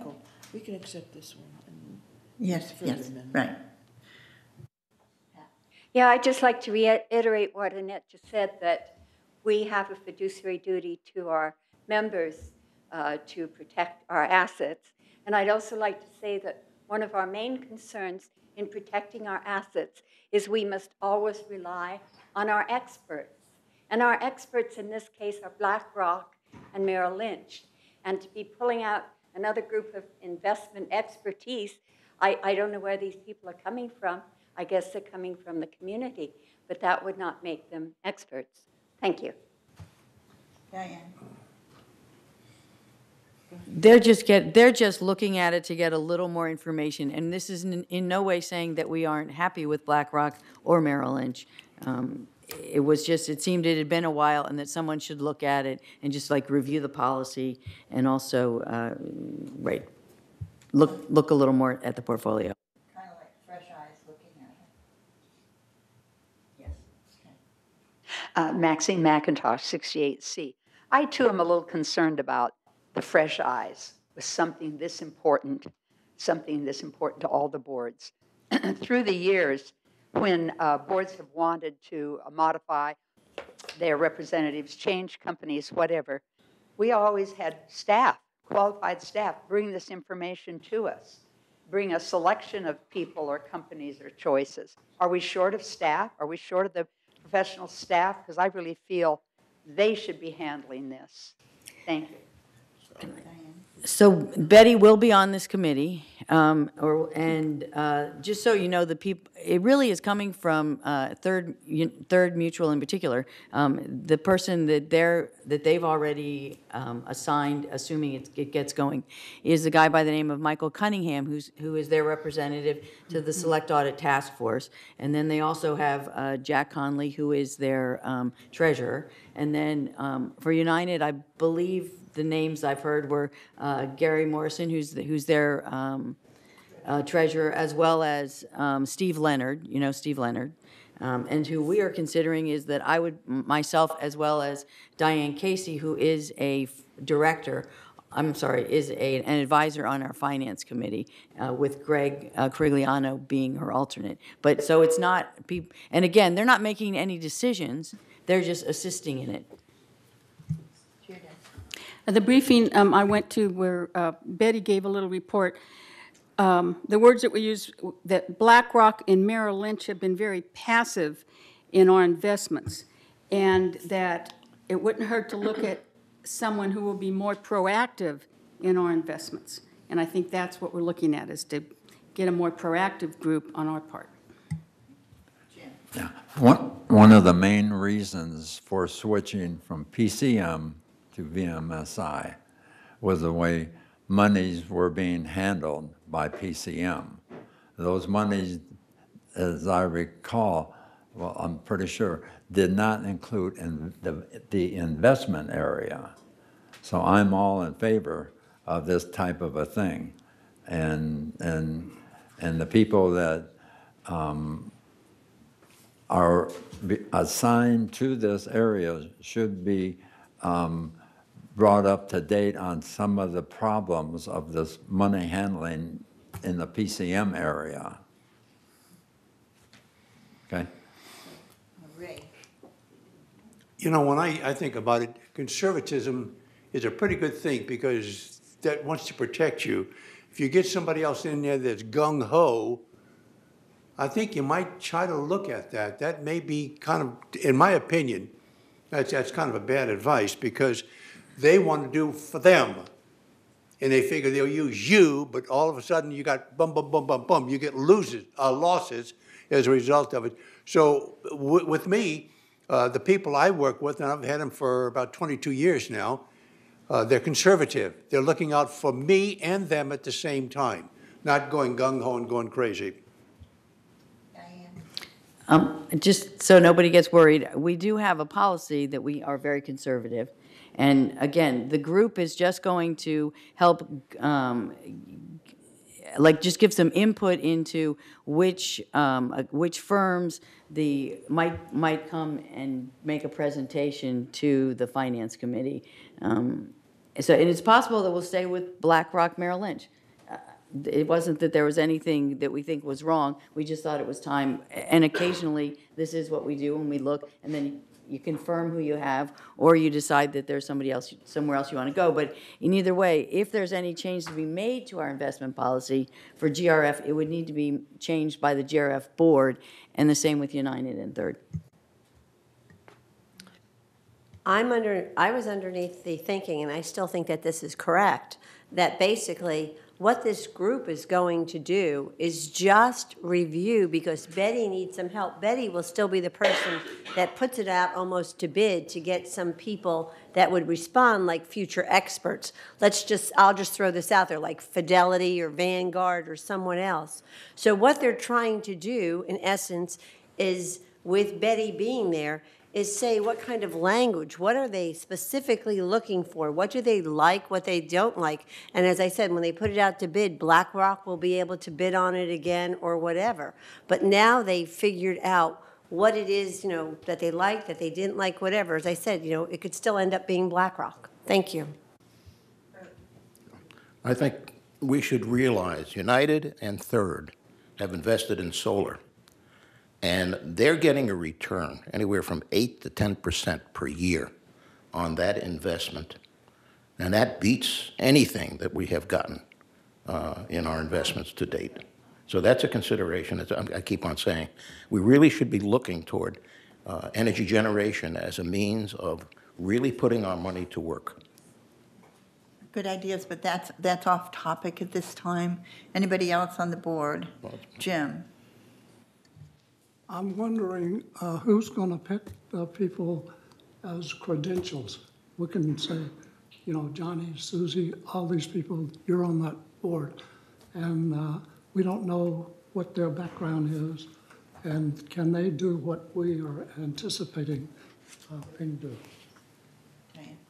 Again, all three of the treasurers will be on it. And then Steve Leonard, we know. And the other two, those of us, like Michael Cunningham, like I say, he's on the Select Audit Task Force for United, for Third. Yeah, and he, actually, no, I think he's for GRF, so he should be a name that we know. And then Diane Casey is on our, but again, all they're doing is, they're just helping with getting this RFP together and getting it out, and then they're just weighing in is all. Like I say, in essence, it boils down to 3 additional people, one of whom is already on our Finance Committee and as an advisor. The other is Steve Leonard, that we all know was a United board member. And so the only one that you maybe not be as familiar with is Michael Cunningham. Right. My only concern is that if we invite these other folks in, that means that BlackRock will have to decide, do you trust me or not? And they may not even be involved with the same one. Say, okay, you don't trust us, you take those people. That's my concern, and it can be that way, but I'm not sure. This has been an interesting conversation, but all staff with the support of the boards is trying to do is their due diligence. Periodically, you need to go back out to the market, see what is available, make sure we're getting the best services that we possibly can get. Issuing an RFP is a normal procedure that all entities do from time to time, and this is just a prudent way to approach this. My turn. I support this task force. However, I have problems with a couple of words in your resolution. First of all, if you'll see on your little screen, it says entertain a motion to form an investment task force. I don't believe that GRF is forming. I would change the words in the now for there be it resolved that the board of directors confirms participation in the investment task force. GRF is not in charge. In the membership, it does say 2 members from each of those 3 mutuals, but I also believe that Betty should be on that task force. So I need to watch the words that are in this particular one, because this makes it sound like it's a GRF task force that the other mutuals are participating in, and it's a joint, everybody's participating. Just in terms of governance, it's falling under the, or it's reporting to the GRF Finance Committee, and that's why. And the United Trust Finance Committee and the third Finance Committee. But all of them will come to the GRF Finance meeting. I don't know if all of the advisors are going to all go to each of the finance meetings. Just the treasurers can make the report. Right. But it's not through GRF. It's not a GRF committee or task force. In my opinion. Very good point. But in which case, who is forming the task force?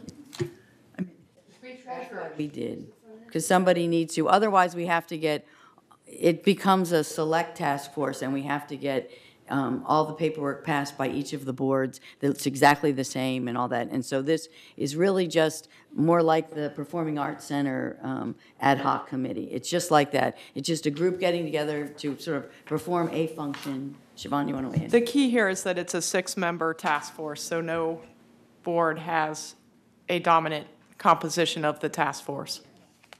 So you are not forming it, you are confirming participation. Because we have the same resolution going in to confirm our members, 2 members being part of this task force. Right, but somebody has to form it, so that's why we're forming it, because we're forming it out of the Finance Committee. I support Juanita's comments because I think this is jointly being formed. We did that for the Energy Task Force, and this is no different. It is different. It's reporting back to the GRF Finance Committee. It's also reporting back to the third Mutual Finance Committee and reporting back to United's Finance Committee. But not the entire, okay, so the idea is that we put it together, well. Each of these HOAs and ourselves have reserve accounts. We have money that's set aside, okay? And each of us, therefore, need to have this information brought back to the respective boards. And we each have separate investment policies. Right? If you read item 3 in the resolution, it talks about the several qualified bidders will be asked to make a presentation to the GRF Finance Committee.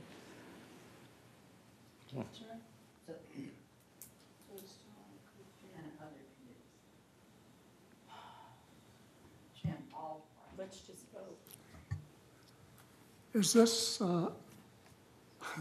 we sit here and we're talking, I'm wondering, should we send this back and bring it to us the next time?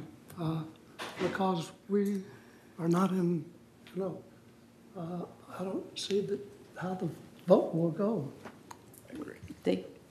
I can just say that they have been waiting on us to please do this because everyone else is much further along in what, like I say, they pick people. We formed it. So they're waiting for us to do the paperwork so that we can just, governance-wise, get it formed. They want to start working on it. And they meaning who?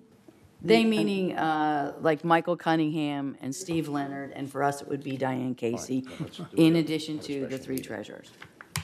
But not the other mutuals, haven't asked. No, the other mutuals, this came up, I think with the push was, it came out of a president's meeting. And it was a, okay. Yes. Okay. So, yeah, so the mutuals, in particular, Third Mutual, I'd say, I can't speak for United. I was talking to Steve Parsons. Okay. Ever since the last, when did they come? In August, I think? So we just have decided, you know, this, we just have only, we had to wait till October when we met. We're done. So we had to wait so we could form our committee. Okay. I'm going to ask one more time, Bert, this is your last, and then John. I think Jim's recommendation is very good. I would say that what we should do is take a look at the resolutions that had been already worked on by Third and United, incorporate that into the changes that we are making in our resolution. We can certainly call a special meeting of this board for a brief period of time, whether it be when we discuss our agenda, and address voting on this. I second your motion. You made a Wasn't motion. Did you make a motion? He's just discussing. I just, No, was that? it's in discussion right now. No, he was just discussing. We're just discussing it, it's not a motion right now. And I saw Diane's hand up again. I would just say, your energy committee is not addressing a single task and doesn't have a limited life. This has a limited life. It's just trying to get the RFP out. That's all they're doing. And it's an issue. So our paperwork, all this paperwork, it's holding it up. They just want us to form the committee. Actually, it's the ad hoc task force out of the GRF Finance Committee. Okay. And it's just for a single task, and then it will be done. John. I totally agree with Diane. When you have an ad hoc committee like this, or a task force formed out of an existing GRF committee, which is the finance committee in this case, it is their prerogative to form this task force. And it doesn't matter that they're going to report back to the task force. The task force will then report to all of the mutuals the results of this work. It doesn't make sense to me to say it has to be formed by Third or United or GRF. It's not that kind of a task force. It's very simple. It just has one thing to do, and to get out of the work and get it done. Otherwise, we're not going to get it done. If we have to go back and form something else, it's not necessary, guys. Really, trust us. It's not something that they're trying to pull the wool over Third or United. In fact, Third has requested that we go ahead with something like this. United, through our treasurers. Your treasurer's been involved in this. All right, so. Not the GRF task force. Excuse me, it is the GRF task force because it comes out of the GRF Finance Committee. And our finance committee and Third's finance committee, we all have our own investment. It's a representative thing. Okay. We need to vote on this. We need to stop this discussion and vote. So would you please repeat the motion, Joan? Okay. The motion is November 6th, be it resolved that the board on November 6, 2018, the Board of Directors hereby forms an investment task force and assigns the duties and responsibilities as follows. And I'm not going to reread the mission, the membership, and the duties, but the main duty is to help staff form an RFP. Diane, correct me. An RFP for investment management firms to come in and present their services. Okay. That's it. That's it? Okay. That's the motion, and the motion was made and seconded, and so now we will vote.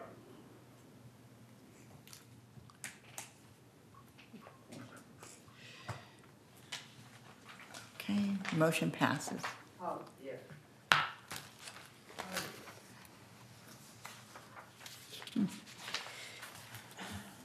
Okay, we are going to move to 13D.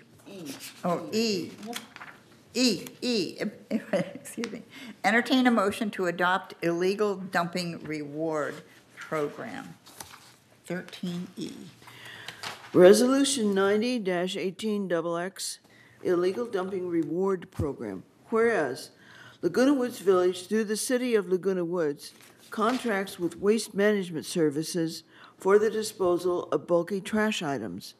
And whereas illegal dumping of bulky trash items is an ongoing problem throughout the village, and a majority of these incidents are not immediately reported.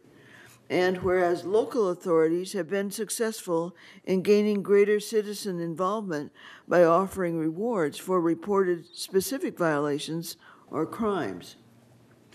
Now therefore be it resolved on November 6, 2018, that the Board of Directors of this corporation hereby approves an illegal dumping reward program with the following guidelines. 1, reward is only valid for illegal dumping violations within the village. 2, callers are eligible for a $100 reward. 3, callers must contact the security department to report the illegal dumping incident. 4, callers have the option to remain anonymous. A number will be issued to track the reward process.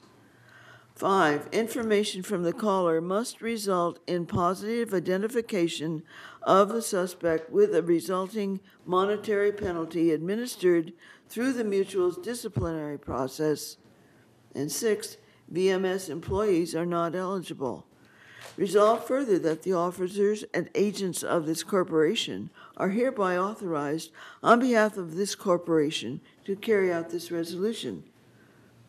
I move we accept this resolution. I'll second. I'll second. Judith seconds. Discussion. Clarification. Why isn't this? Annette's hand was first, Oh, okay. and then you, Bert. Okay. Okay, perhaps, security was trying to find a way that we could get more illegal dumping, violations cited, because we're finding out that most people don't like to report them. And this is a really terrible problem. I think it's mostly occurring in United. And people are just really, up in arms about it.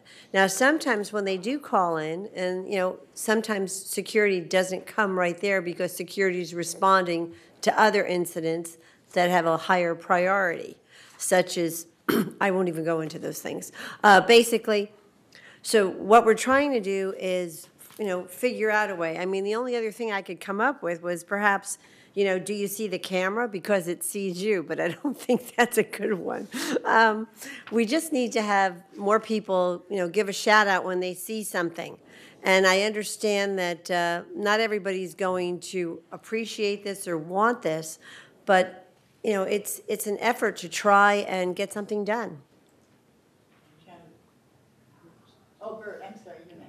I just need a clarification. Why is this our issue, not a HOA issue? The idea was that it was going to go to GRF first, because we do have some trash cans, and then the policy, to set like a general policy that could be revised or whatever by the mutuals, but because we do have trash. And we've seen this illegal dumping in our trash cans? I don't know if we've seen it in Oh, GRF. yeah, yes, we have. We've seen considerable. As a matter of fact, when they opened up the RV lot again, the first day they opened up that RV lot, within 4 hours, we had to dump those containers twice. Okay, thank you. Because contractors and people were just coming in and just dumping all their junk. Thanks for the clarification. Joan.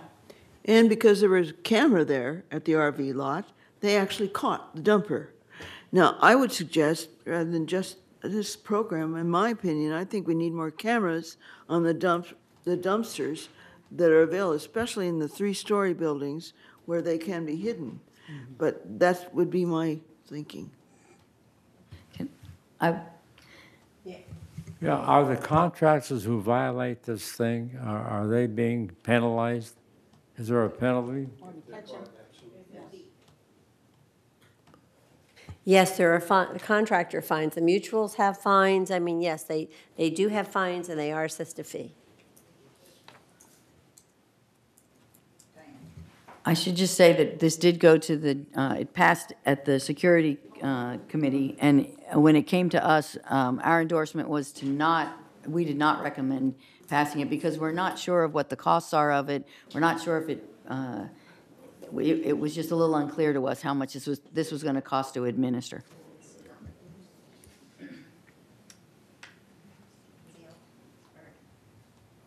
Do we know how much it's costing us not to administer it in terms of the dumping? What's costing us to deal with the dumping issue? I can comment on that. I turn a lot of things into compliance, and so I think this isn't going to change their job much just to issue a reward to someone, because I call in all the time. I hate to be a whistleblower, but you know, I respect this community, and I want people to respect the rules. So in short, I think if we at least are saying there's a reward out there, people would know that someone's watching, and that might give them incentive to follow the rules. So I'll be voting in favor of this. Siobhan, did you want to say something? Because I've heard it both ways, whether we do get, I'm not sure, I think they can charge us. I'm not sure that they have charged us, meaning the management. What we haven't been charged regularly for yet, but that is coming, is contamination of the different types of bins. But this is illegal dumping, per se, all the mattresses and things that are dumped on the side of the road outside of dumpsters that we have to spend staff time to pick up. I believe Bert was asking, what is the cost to us when you have hazardous materials that have to be separated and put into specific situations? It's thousands and thousands of dollars. It's a tremendous cost to us, which is unnecessary. So when I was on, I believe okay. that Brad said that in order to, we have extra trucks that come along to pick up all the bogey. They had to have 2 people on board as a staff, and of course the benefits of it comes to over $100,000 a year. Yeah.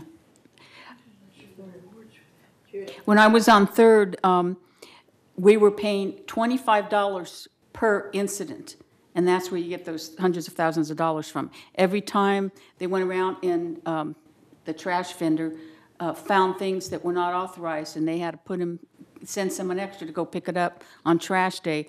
They were charging us $25 per item, and that's where the cost added. I'm just not sure, I'm against this, so I'm not sure that the $100 reward is the answer. I say that we need to put up cameras, more cameras, and have them monitored.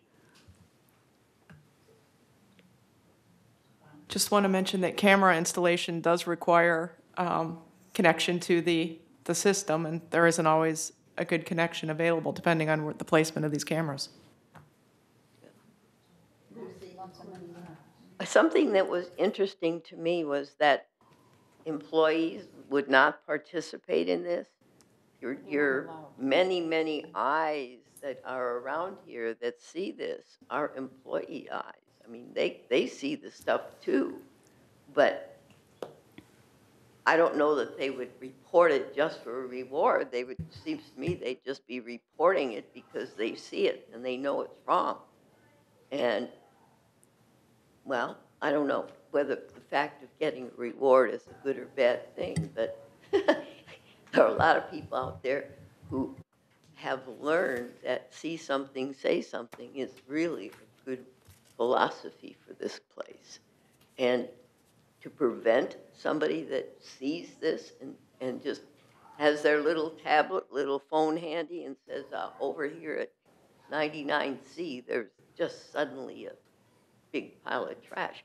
And not only that, they would be seeing, for instance, if it's a contractor, they would be seeing that and noting that perhaps more quicker, number one, but with more savvy than a resident.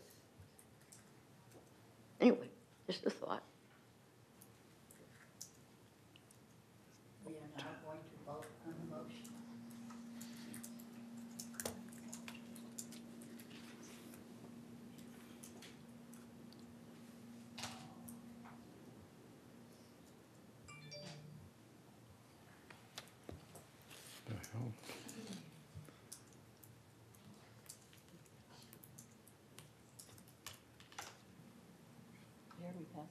Oh.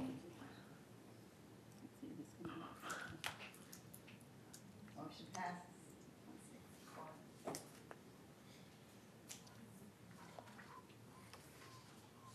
Committee reports. Committee reports. Report of the Finance Committee, Director Phelps. Okay, Whitney.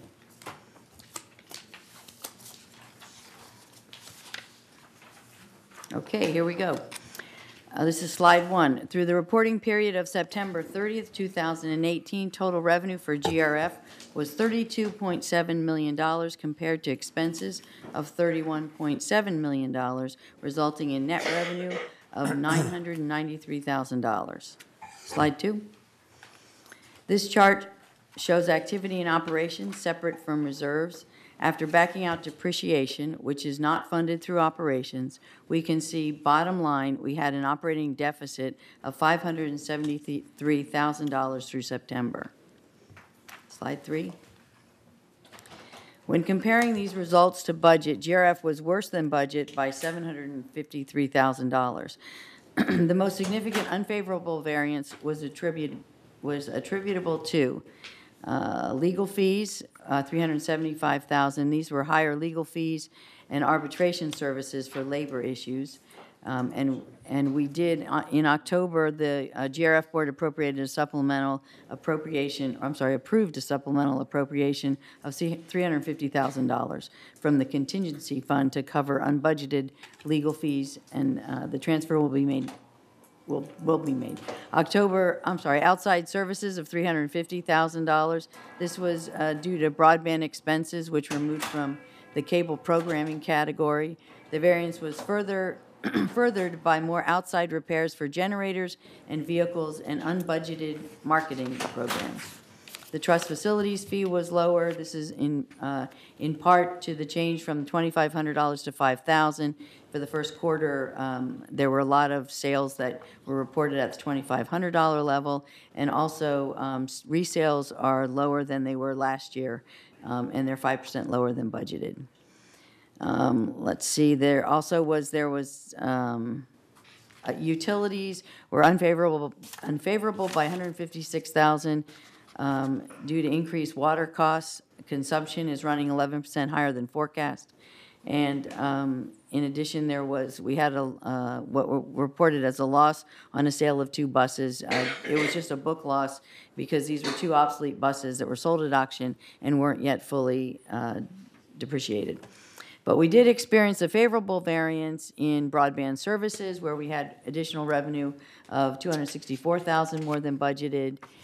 Interest income was higher than budgeted, as was an employee compensation was $219,000 lower than we had budgeted, so that's favorable. Slide 4. On this pie chart, we show the non-assessment revenues received to date of $9.9 million by category, starting with our largest revenue-generating operation, broadband services, followed by the trust facilities fee, golf operations, and so forth. These revenues help keep our assessments down. Slide 5.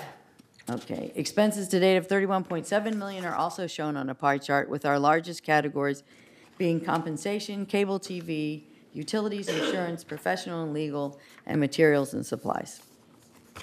Slide 6. The reserve and contingency fund balances are shown on slide 6. Starting with the first column on the left, the funds show a combined ending balance of $28.2 million.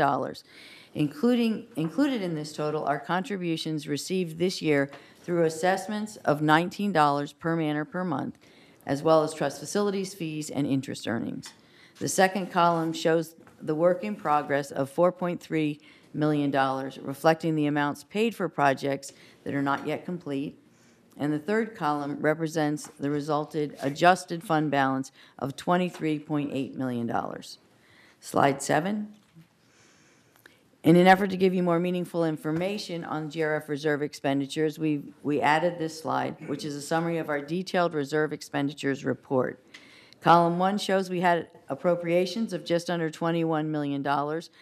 approved as of September 30, 2018. Included in this figure are all 2018 capital plan items and supplemental appropriations, as well as amounts approved in prior years that were carried over for completion. This figure will increase as GRF approves supplemental appropriations during the year. The second column reflects expenditures and is titled Incurred to Date, or what has been paid since the funding was approved. We can see that just under $9.4 million has been booked as of September 30th, 2018. This figure will increase during the year as expenditures are made. And the final column shows $10.9 million, the remaining encumbrances. This is the amount approved by the board that is not yet spent for open projects.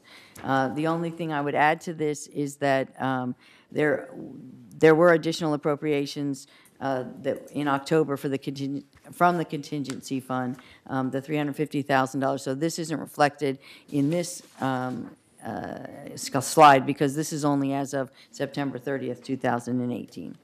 So that's it for the slides. I hope this information is helpful, and I remind you much more detail is provided in the GRF Finance Committee meeting agenda package, which are available online and at GRF Finance Committee meetings. Our next meeting is December 19th at 1:30 in the boardroom. And that's it for me. So in the absence of Beth, Are there any questions? No questions? All right, next committee, Mr. Mattson, be reporting on the Maintenance to Construction Committee.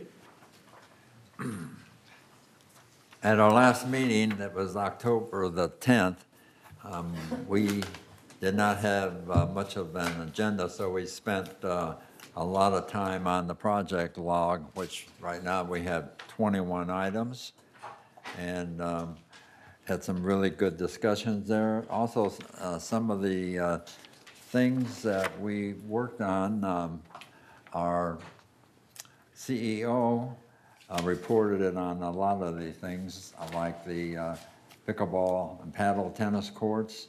That's moving along really well. This Saturday pouring of the concrete out there on top of that is a major milestone for that activity. And so once all that is done, we move on to other things that are a lot lighter. There's a lot of electrical work that needs to be done, things, lighting installed, and some of the final works in the individual courts, putting the individual courts together and so forth. And the, let's see, staff reported on the Clubhouse 2 Annex projects at interim green space area. All of the loads and loads of nice soil have been brought in there, and the irrigation has been put in there, and we now have grass, nice green grass growing there. The some of the picnic tables and seating has been ordered. It's supposed we're a little late on getting that, but it's due any date now. GRF paving and seal coat program and concrete repairs, that's a significant activity. A total of 1,106,000 square feet of pavement area have been completed this year. Asphalt program consisted of 251,000 square feet. And let's see, at some of the these new gate arms that we're putting at gates, we're starting that. We're getting contractor bids on that. That's at gates 1, 2, 3, 4, 7, 8, 9, and 14.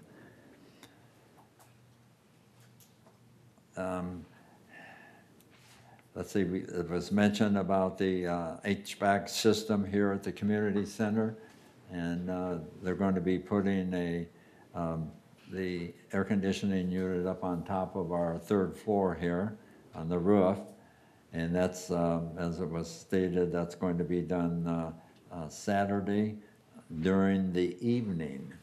And so it's during nighttime, they'll have all the work will be done on evenings or weekends, not to impact operations in our busy facility here.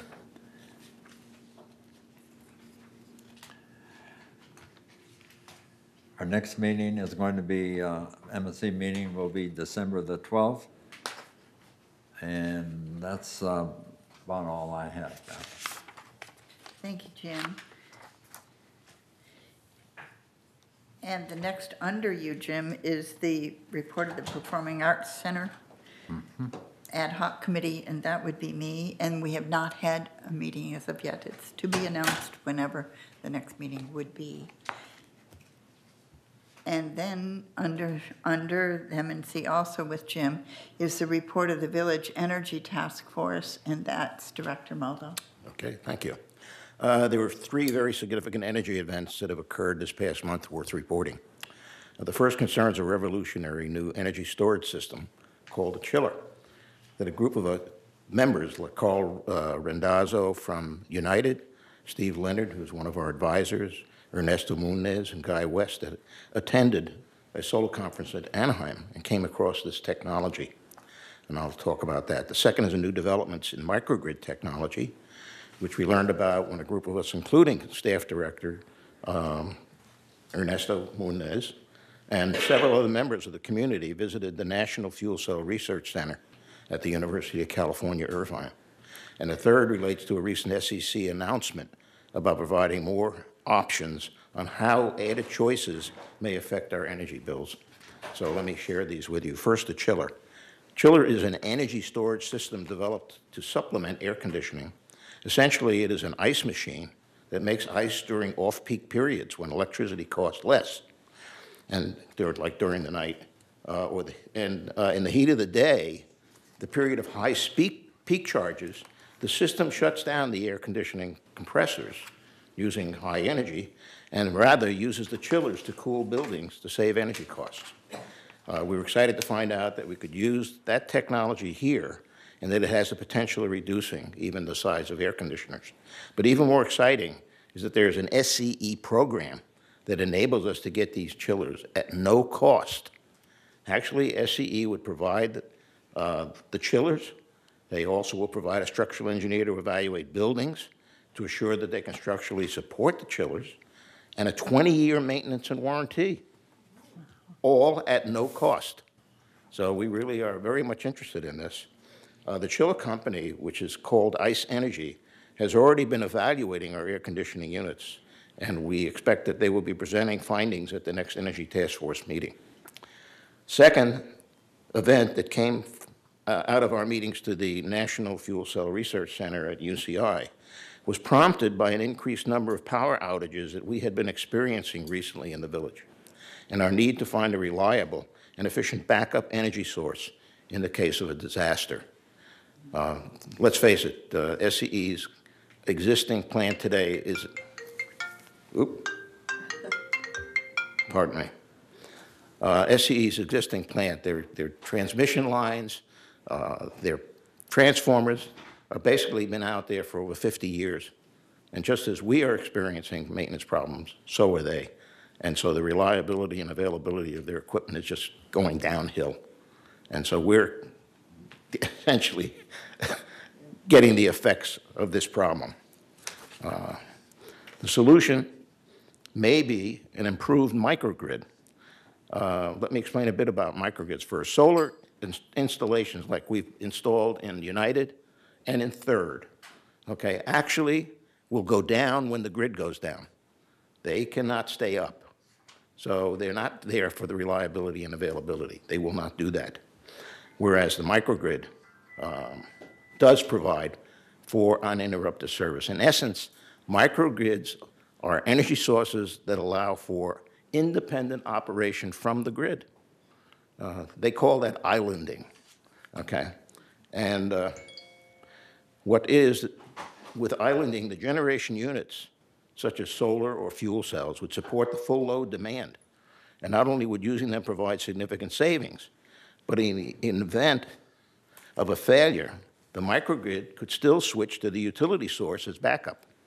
But meanwhile, we're generating our own electricity and saving all the money that we would be shelling out to the energy company. The resulting islanding operation increases the reliability and resiliency of the campus loads that are being existing right now at UCI. They actually have something like 25 megawatts of generating capacity. Well, it's far more than we would need, but they're supporting a campus that has approximately 40,000 people. Okay, and they have a lot of scientific equipment and other things that demand this high energy demand. We would provide, or we would need probably a lot less than that. But still, our energy bills are rather significant as far as we're concerned. Okay.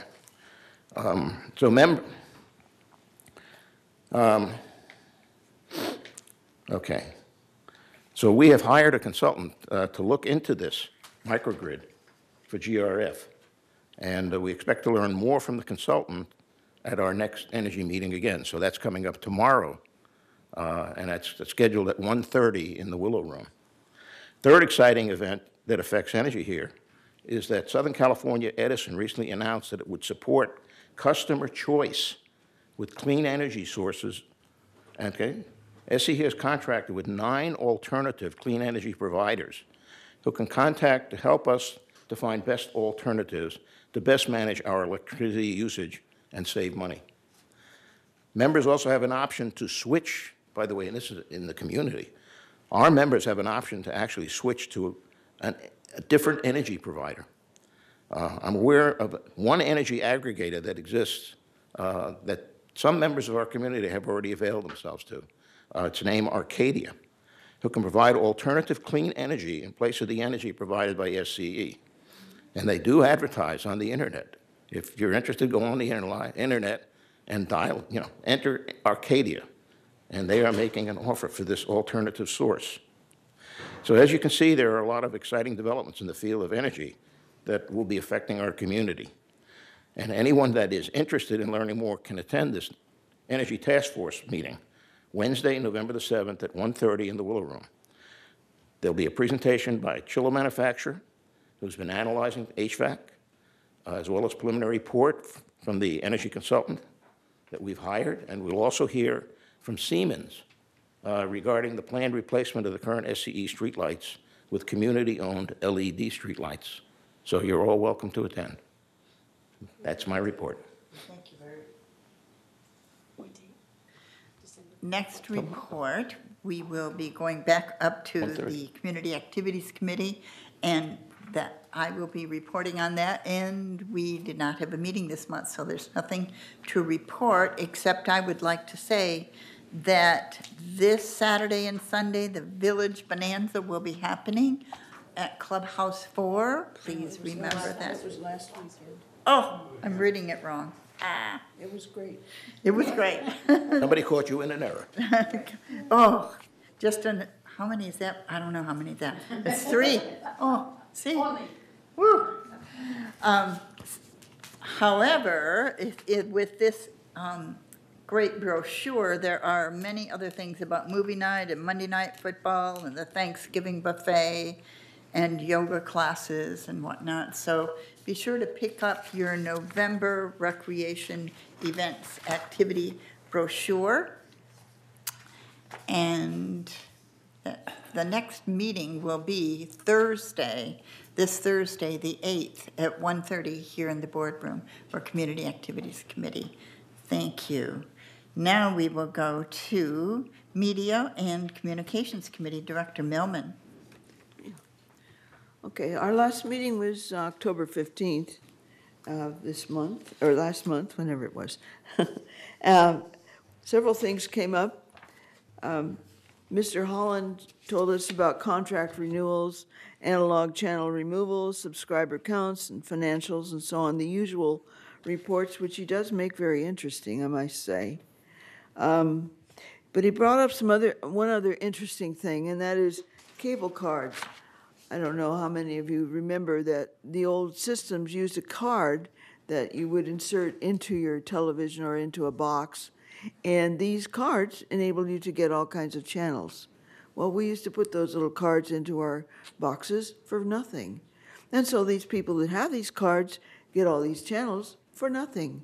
So now we're going to think about charging for the cards, and that's going to come up next month.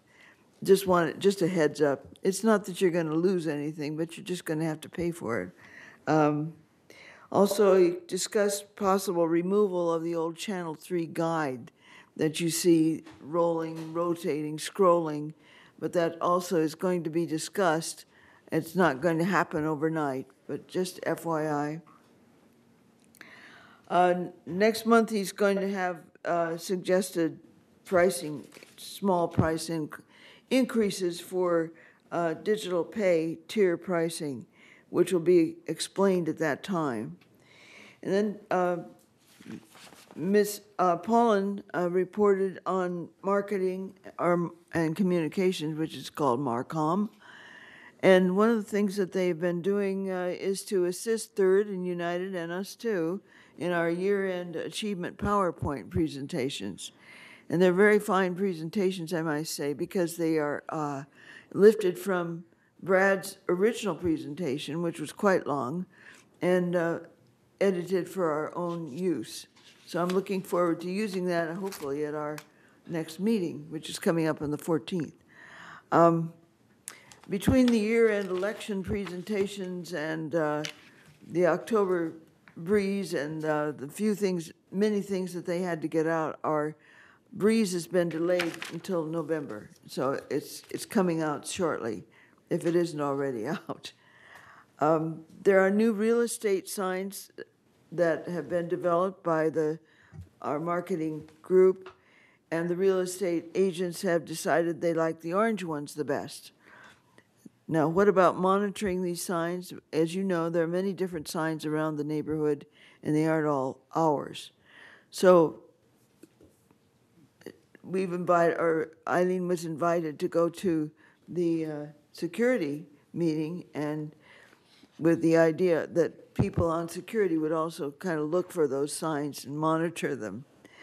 And you too can do that. When you see funny real estate signs, we want you to report it, because we're trying to make the village look the same. That's what it's all about. So next month, we're also going to be talking about the policy for photography and filming within the village. And it's going to be on our agenda coming up in November on the 19th, I believe it is, at 1:30 in the afternoon. This is our next meeting. But before that, you may have noticed some political canvassing around. That's permitted now. And so you may have seen some of that because of the new Proposition 4515. So we're open for political canvassing. Other than that, we meet next, as I say, Monday the 19th here at 1:30. That's my report. Thank you, Joan. Report of the Mobility and Vehicles Committee. Director Troutman. Okay, I was bringing up my mobility ad here. Okay, there was no scheduled meeting last month for M&V, but I wanted to give you a little history on the transportation services.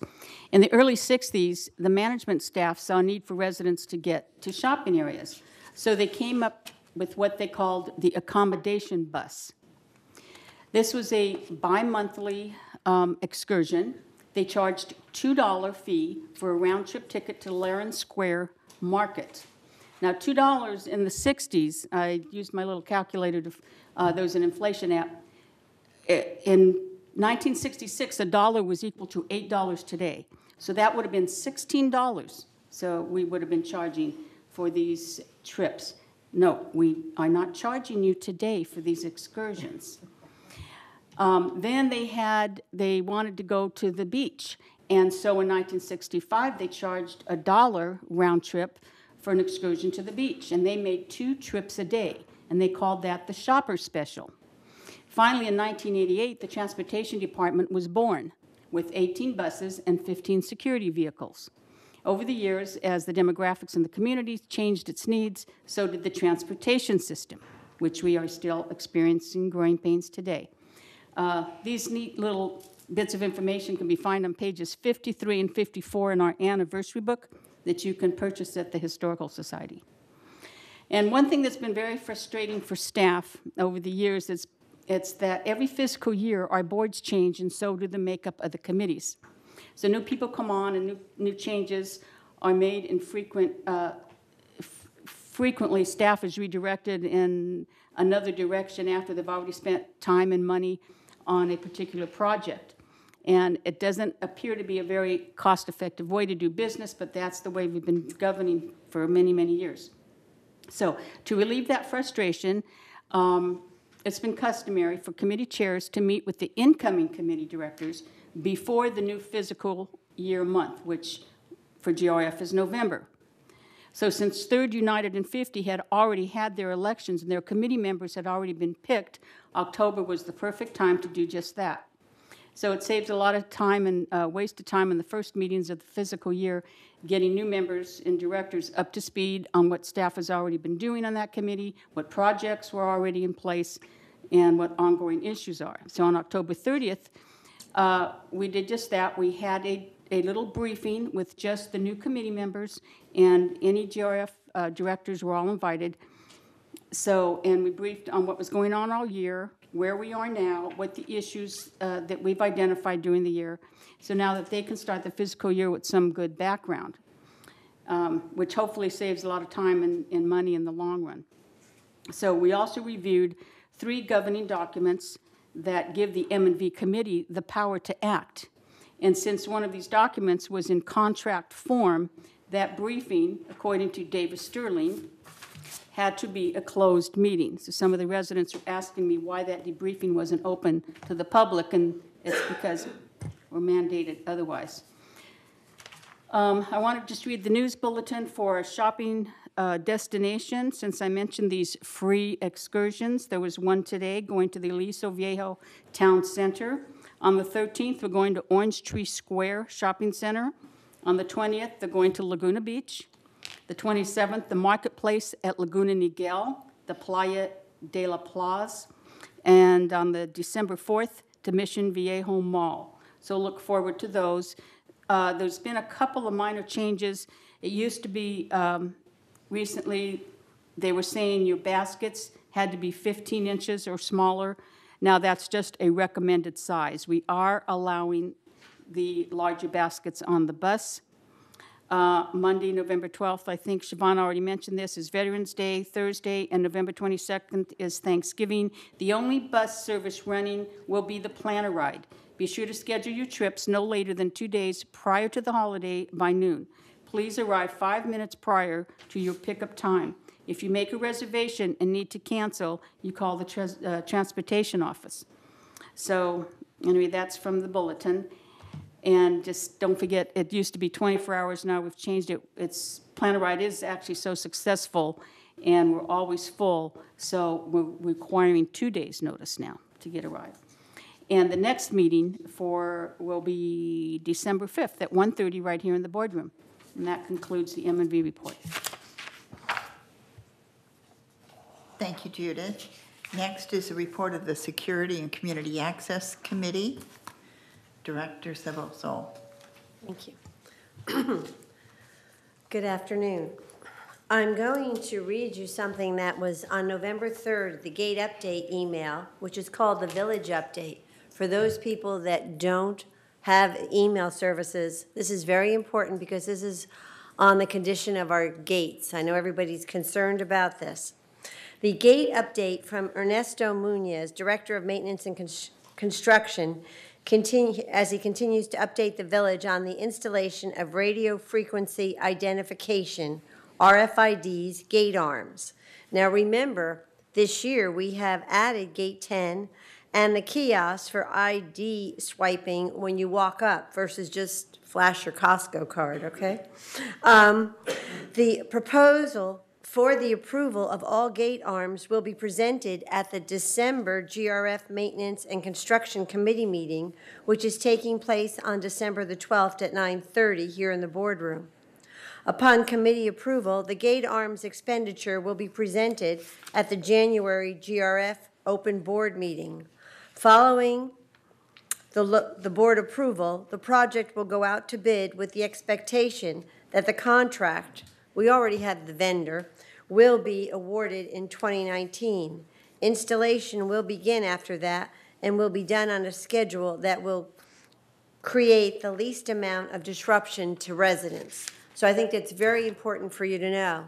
The other thing I wanted to say was we did meet on October the 22nd, 1:30 here in the boardroom, and I stressed the importance of using Dwelling Live and the goal to drive as much traffic to the Laguna Woods website.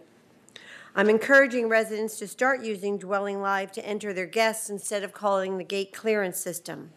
Residents will need their guests' first and last names and the vehicle license plate number if you're planning on having your guests overnight for a parking pass. The guests must also, in turn, have the resident's unit number, which means if your address is 12345, they need to know that you live at maybe 12345C, if that's applicable. That will make their time at the gate more efficient. I also wanted to mention that we had the great California Shakeout here in the village, and that took place on October the 18th, 2018, and that was at 10:18 p.m. The focus was on the care and reception centers, tabletop exercises, and that was very successful.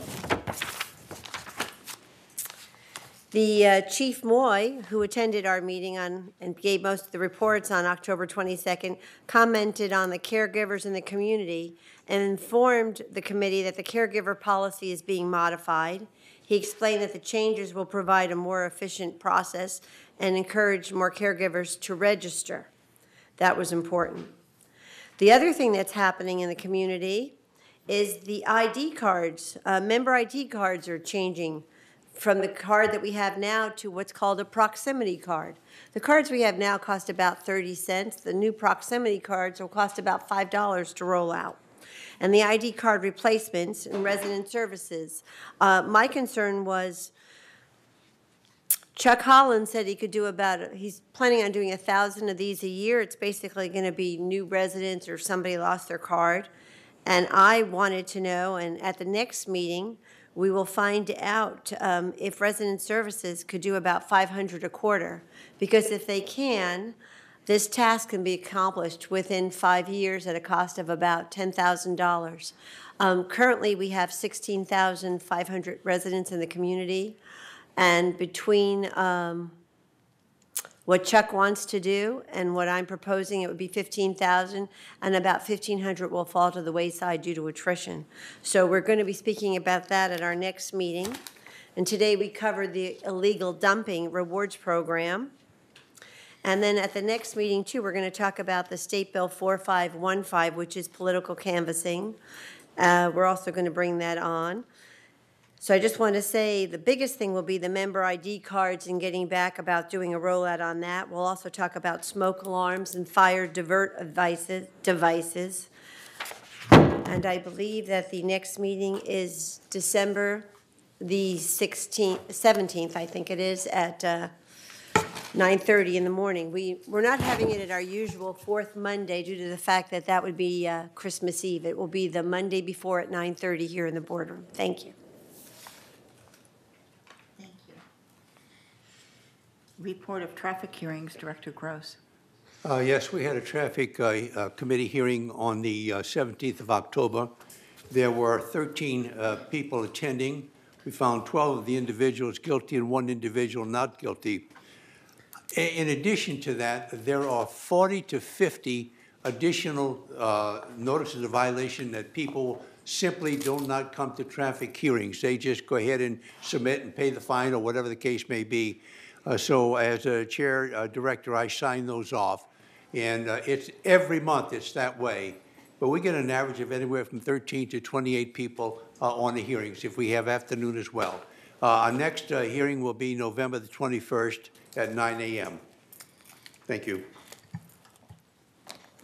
Thank you. Disaster Preparedness Task Force, Director Troutman.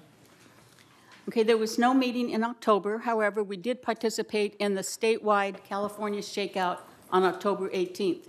The purpose of the exercise is to test a dynamic, multi-level disaster response plan that was developed cooperatively with the DPTF, VMS staff, City of Laguna Woods, and the Orange County Health Department to include local first responders. There are two major scenarios. There's a disaster and there's an incident.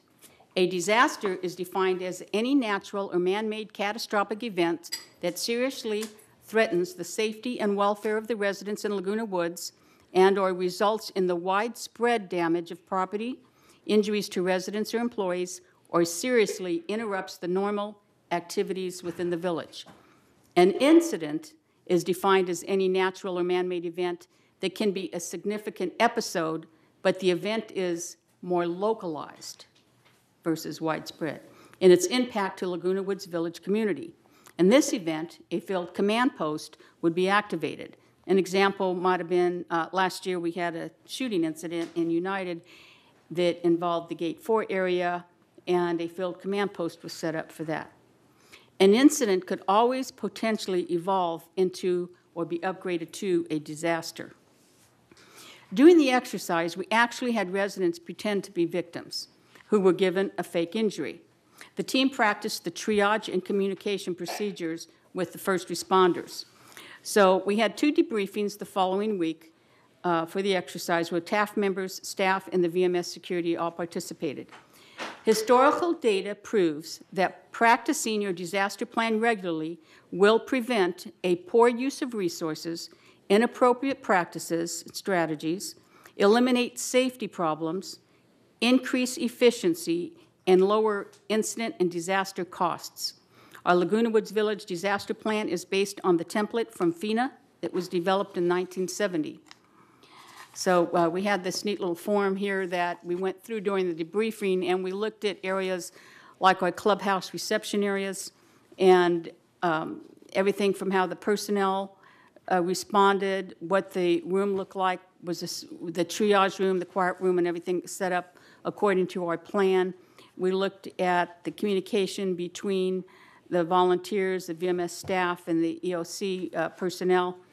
And then we looked at was all of our facilities being effective. And so one of the things we did find, well, always we want to do these preparedness exercises because they identified our weak spots, which in some cases were some lack of coordination, some miscommunication, some potential safety hazards. And so, for example, one of these was the clubhouse coordinators, when the building, not building captains, but our good neighbor captains, bring their sheets of who's injured in their immediate area, and they bring that to the clubhouse coordinator, then the coordinator gets on their radio and is supposed to pass that information on to their command center so they can get the first responders out to who needs it the most. Well, there was so much traffic on the radio, the clubhouse coordinators at the care centers were not able to pass that information on because they couldn't get a word in edgewise. And that's one of, anyway, a potential safety and communication issue. So our radio team is going to be working on that, our radio club at Clubhouse 1, along with security to find out how we can solve those, maybe have a second setting or a link or something of that nature. So finding these weak links is exactly why we need to have constant practice and exercise. And the task force would like to have at least another exercise or two a year in addition to the shakeout. Overall, it was a very successful drill, mostly because it called our attention to where our weak links were. So working together, we create a culture of preparedness. Thank you. That concludes the disaster. Thank you, Judith. Next is a report of the Landscape Committee, Director Muldahl. Yeah, I've been made well aware of the chemical problem with sprays that are being used in the community. And we have no choice right now. We're not meeting until December. Actually, the meeting date will be December the 19th at 2:30 in the Sycamore Room. But in the interim, we're waiting the United report. And I believe that's going to be at the next landscape meeting, which will be prior to that date. So we're hopeful that we'll get an answer to the problem. The other thing was that I attended the third mutual landscape meeting, and in that meeting, Director Bruce Hartley indicated that there was really good news coming with regard to the creek. And so I immediately emailed him, asking him, what's the good news? And he's never responded. So I have no news to report, unfortunately. And that's basically it for the landscaping. Thank you. We have no future agenda items here. And so now we are on item 16, director comments. And we're going to start with Director Palmer and go around. I'm fine, thank you. This was a good meeting, and I just want to say the next security meeting will be December 17th at 9:30. Just wanted to make that date clear. Thank you. Thank you. I want to say, Judith, you will be sorely missed, and I want to wish you success in your attempt to get on the city council. Yeah, we'll all be watching tonight. Good luck. I'm sure you're going to get it. Good meeting, Beth. Compliments. I didn't notice anything terribly wrong. Good. Thank you. Thank you. Ray. Just a little bit more in Laguna Canyon, Coast Wilderness. We have 9 pages, and they're up at the front desk. If you have any questions whatsoever, all you have to do is make a phone call. That would be 949-497-8324. There's tremendous activities here. There is a fee for parking, which is $3. Other than that, all of the other activities are just wide open, and they're fabulous. They have a whole bunch of these up front. I make sure that they're there all the time. Thank you. Thank you. Diane? No. Judith? Hi. Obviously, I can't speak to the obvious, but it's a very exciting day for me because I'm actually working the polls as an election integrity observer. And you work for the Register of Voters office in Orange County, and I go out with, started at 6:30 this morning, and I had 3 assignments, and only made it to 2 because I had to come to this meeting, but after this meeting, I'll go and finish until 9:30 tonight. So, and we just sit quietly in the corner. We don't interact. We're not allowed to interact with any voters, and we just make sure everything is according to regulations. If not, we have a little hotline we call, and we call the ROV, and they will send someone out if there's an incident, and rarely do we have incidences here. We did have some this morning, but I won't go into that. So anyway, it's been a very educational day, if nothing else, and I would just like to say just one last few words. People are often unreasonable, irrational, and self-centered, but we forgive them anyway. If you are kind, people may accuse you of selfish, ulterior motives, but be kind anyway. If you are successful, you will win some unfaithful friends and some genuine enemies, but succeed anyway. If you are honest and sincere, people may deceive you, but be honest and sincere anyway. What you spent years creating, others could destroy overnight, but create anyway. If you find serenity and happiness, some may be jealous, but be happy anyway. The good you do today will often be forgotten, but do good anyway. If the best, give the best you have, and you will never, and it may never be enough, but give your best anyway. In the final analysis, it's between you and God. It's never been between you and them anyway. This quote was found on the walls of Mother Teresa's children's home, Calcutta, India. Thank you. It's been a pleasure to serve. Jim. I would like to say Judith and I were in the third board for 2 or 3 years. And she was saving my backside by knowing all this kind of stuff. And anyway, we had a really good board over in third. And then when we came to here, I sit, and this is always there. And also, you jump into the different places where you have to have a secretariat for a day and all that kind of stuff. Plus, I don't know of anybody that would come to you and said, I need to talk, that you said, I don't have time. Thank you, Jim. I got up early this morning and voted, and you're not supposed to mention names of people who vote for, but there is someone on this board that I voted for. Me too. I would just like to reiterate that I've had the pleasure of working with Judith on the third board and on this board, and I thank you, Judith, for your contributions. It's just really contributed a lot. Hard worker. We will truly miss you, and best luck in the future. And I can add thumb to that. this meeting is adjourned. Recess. Recess.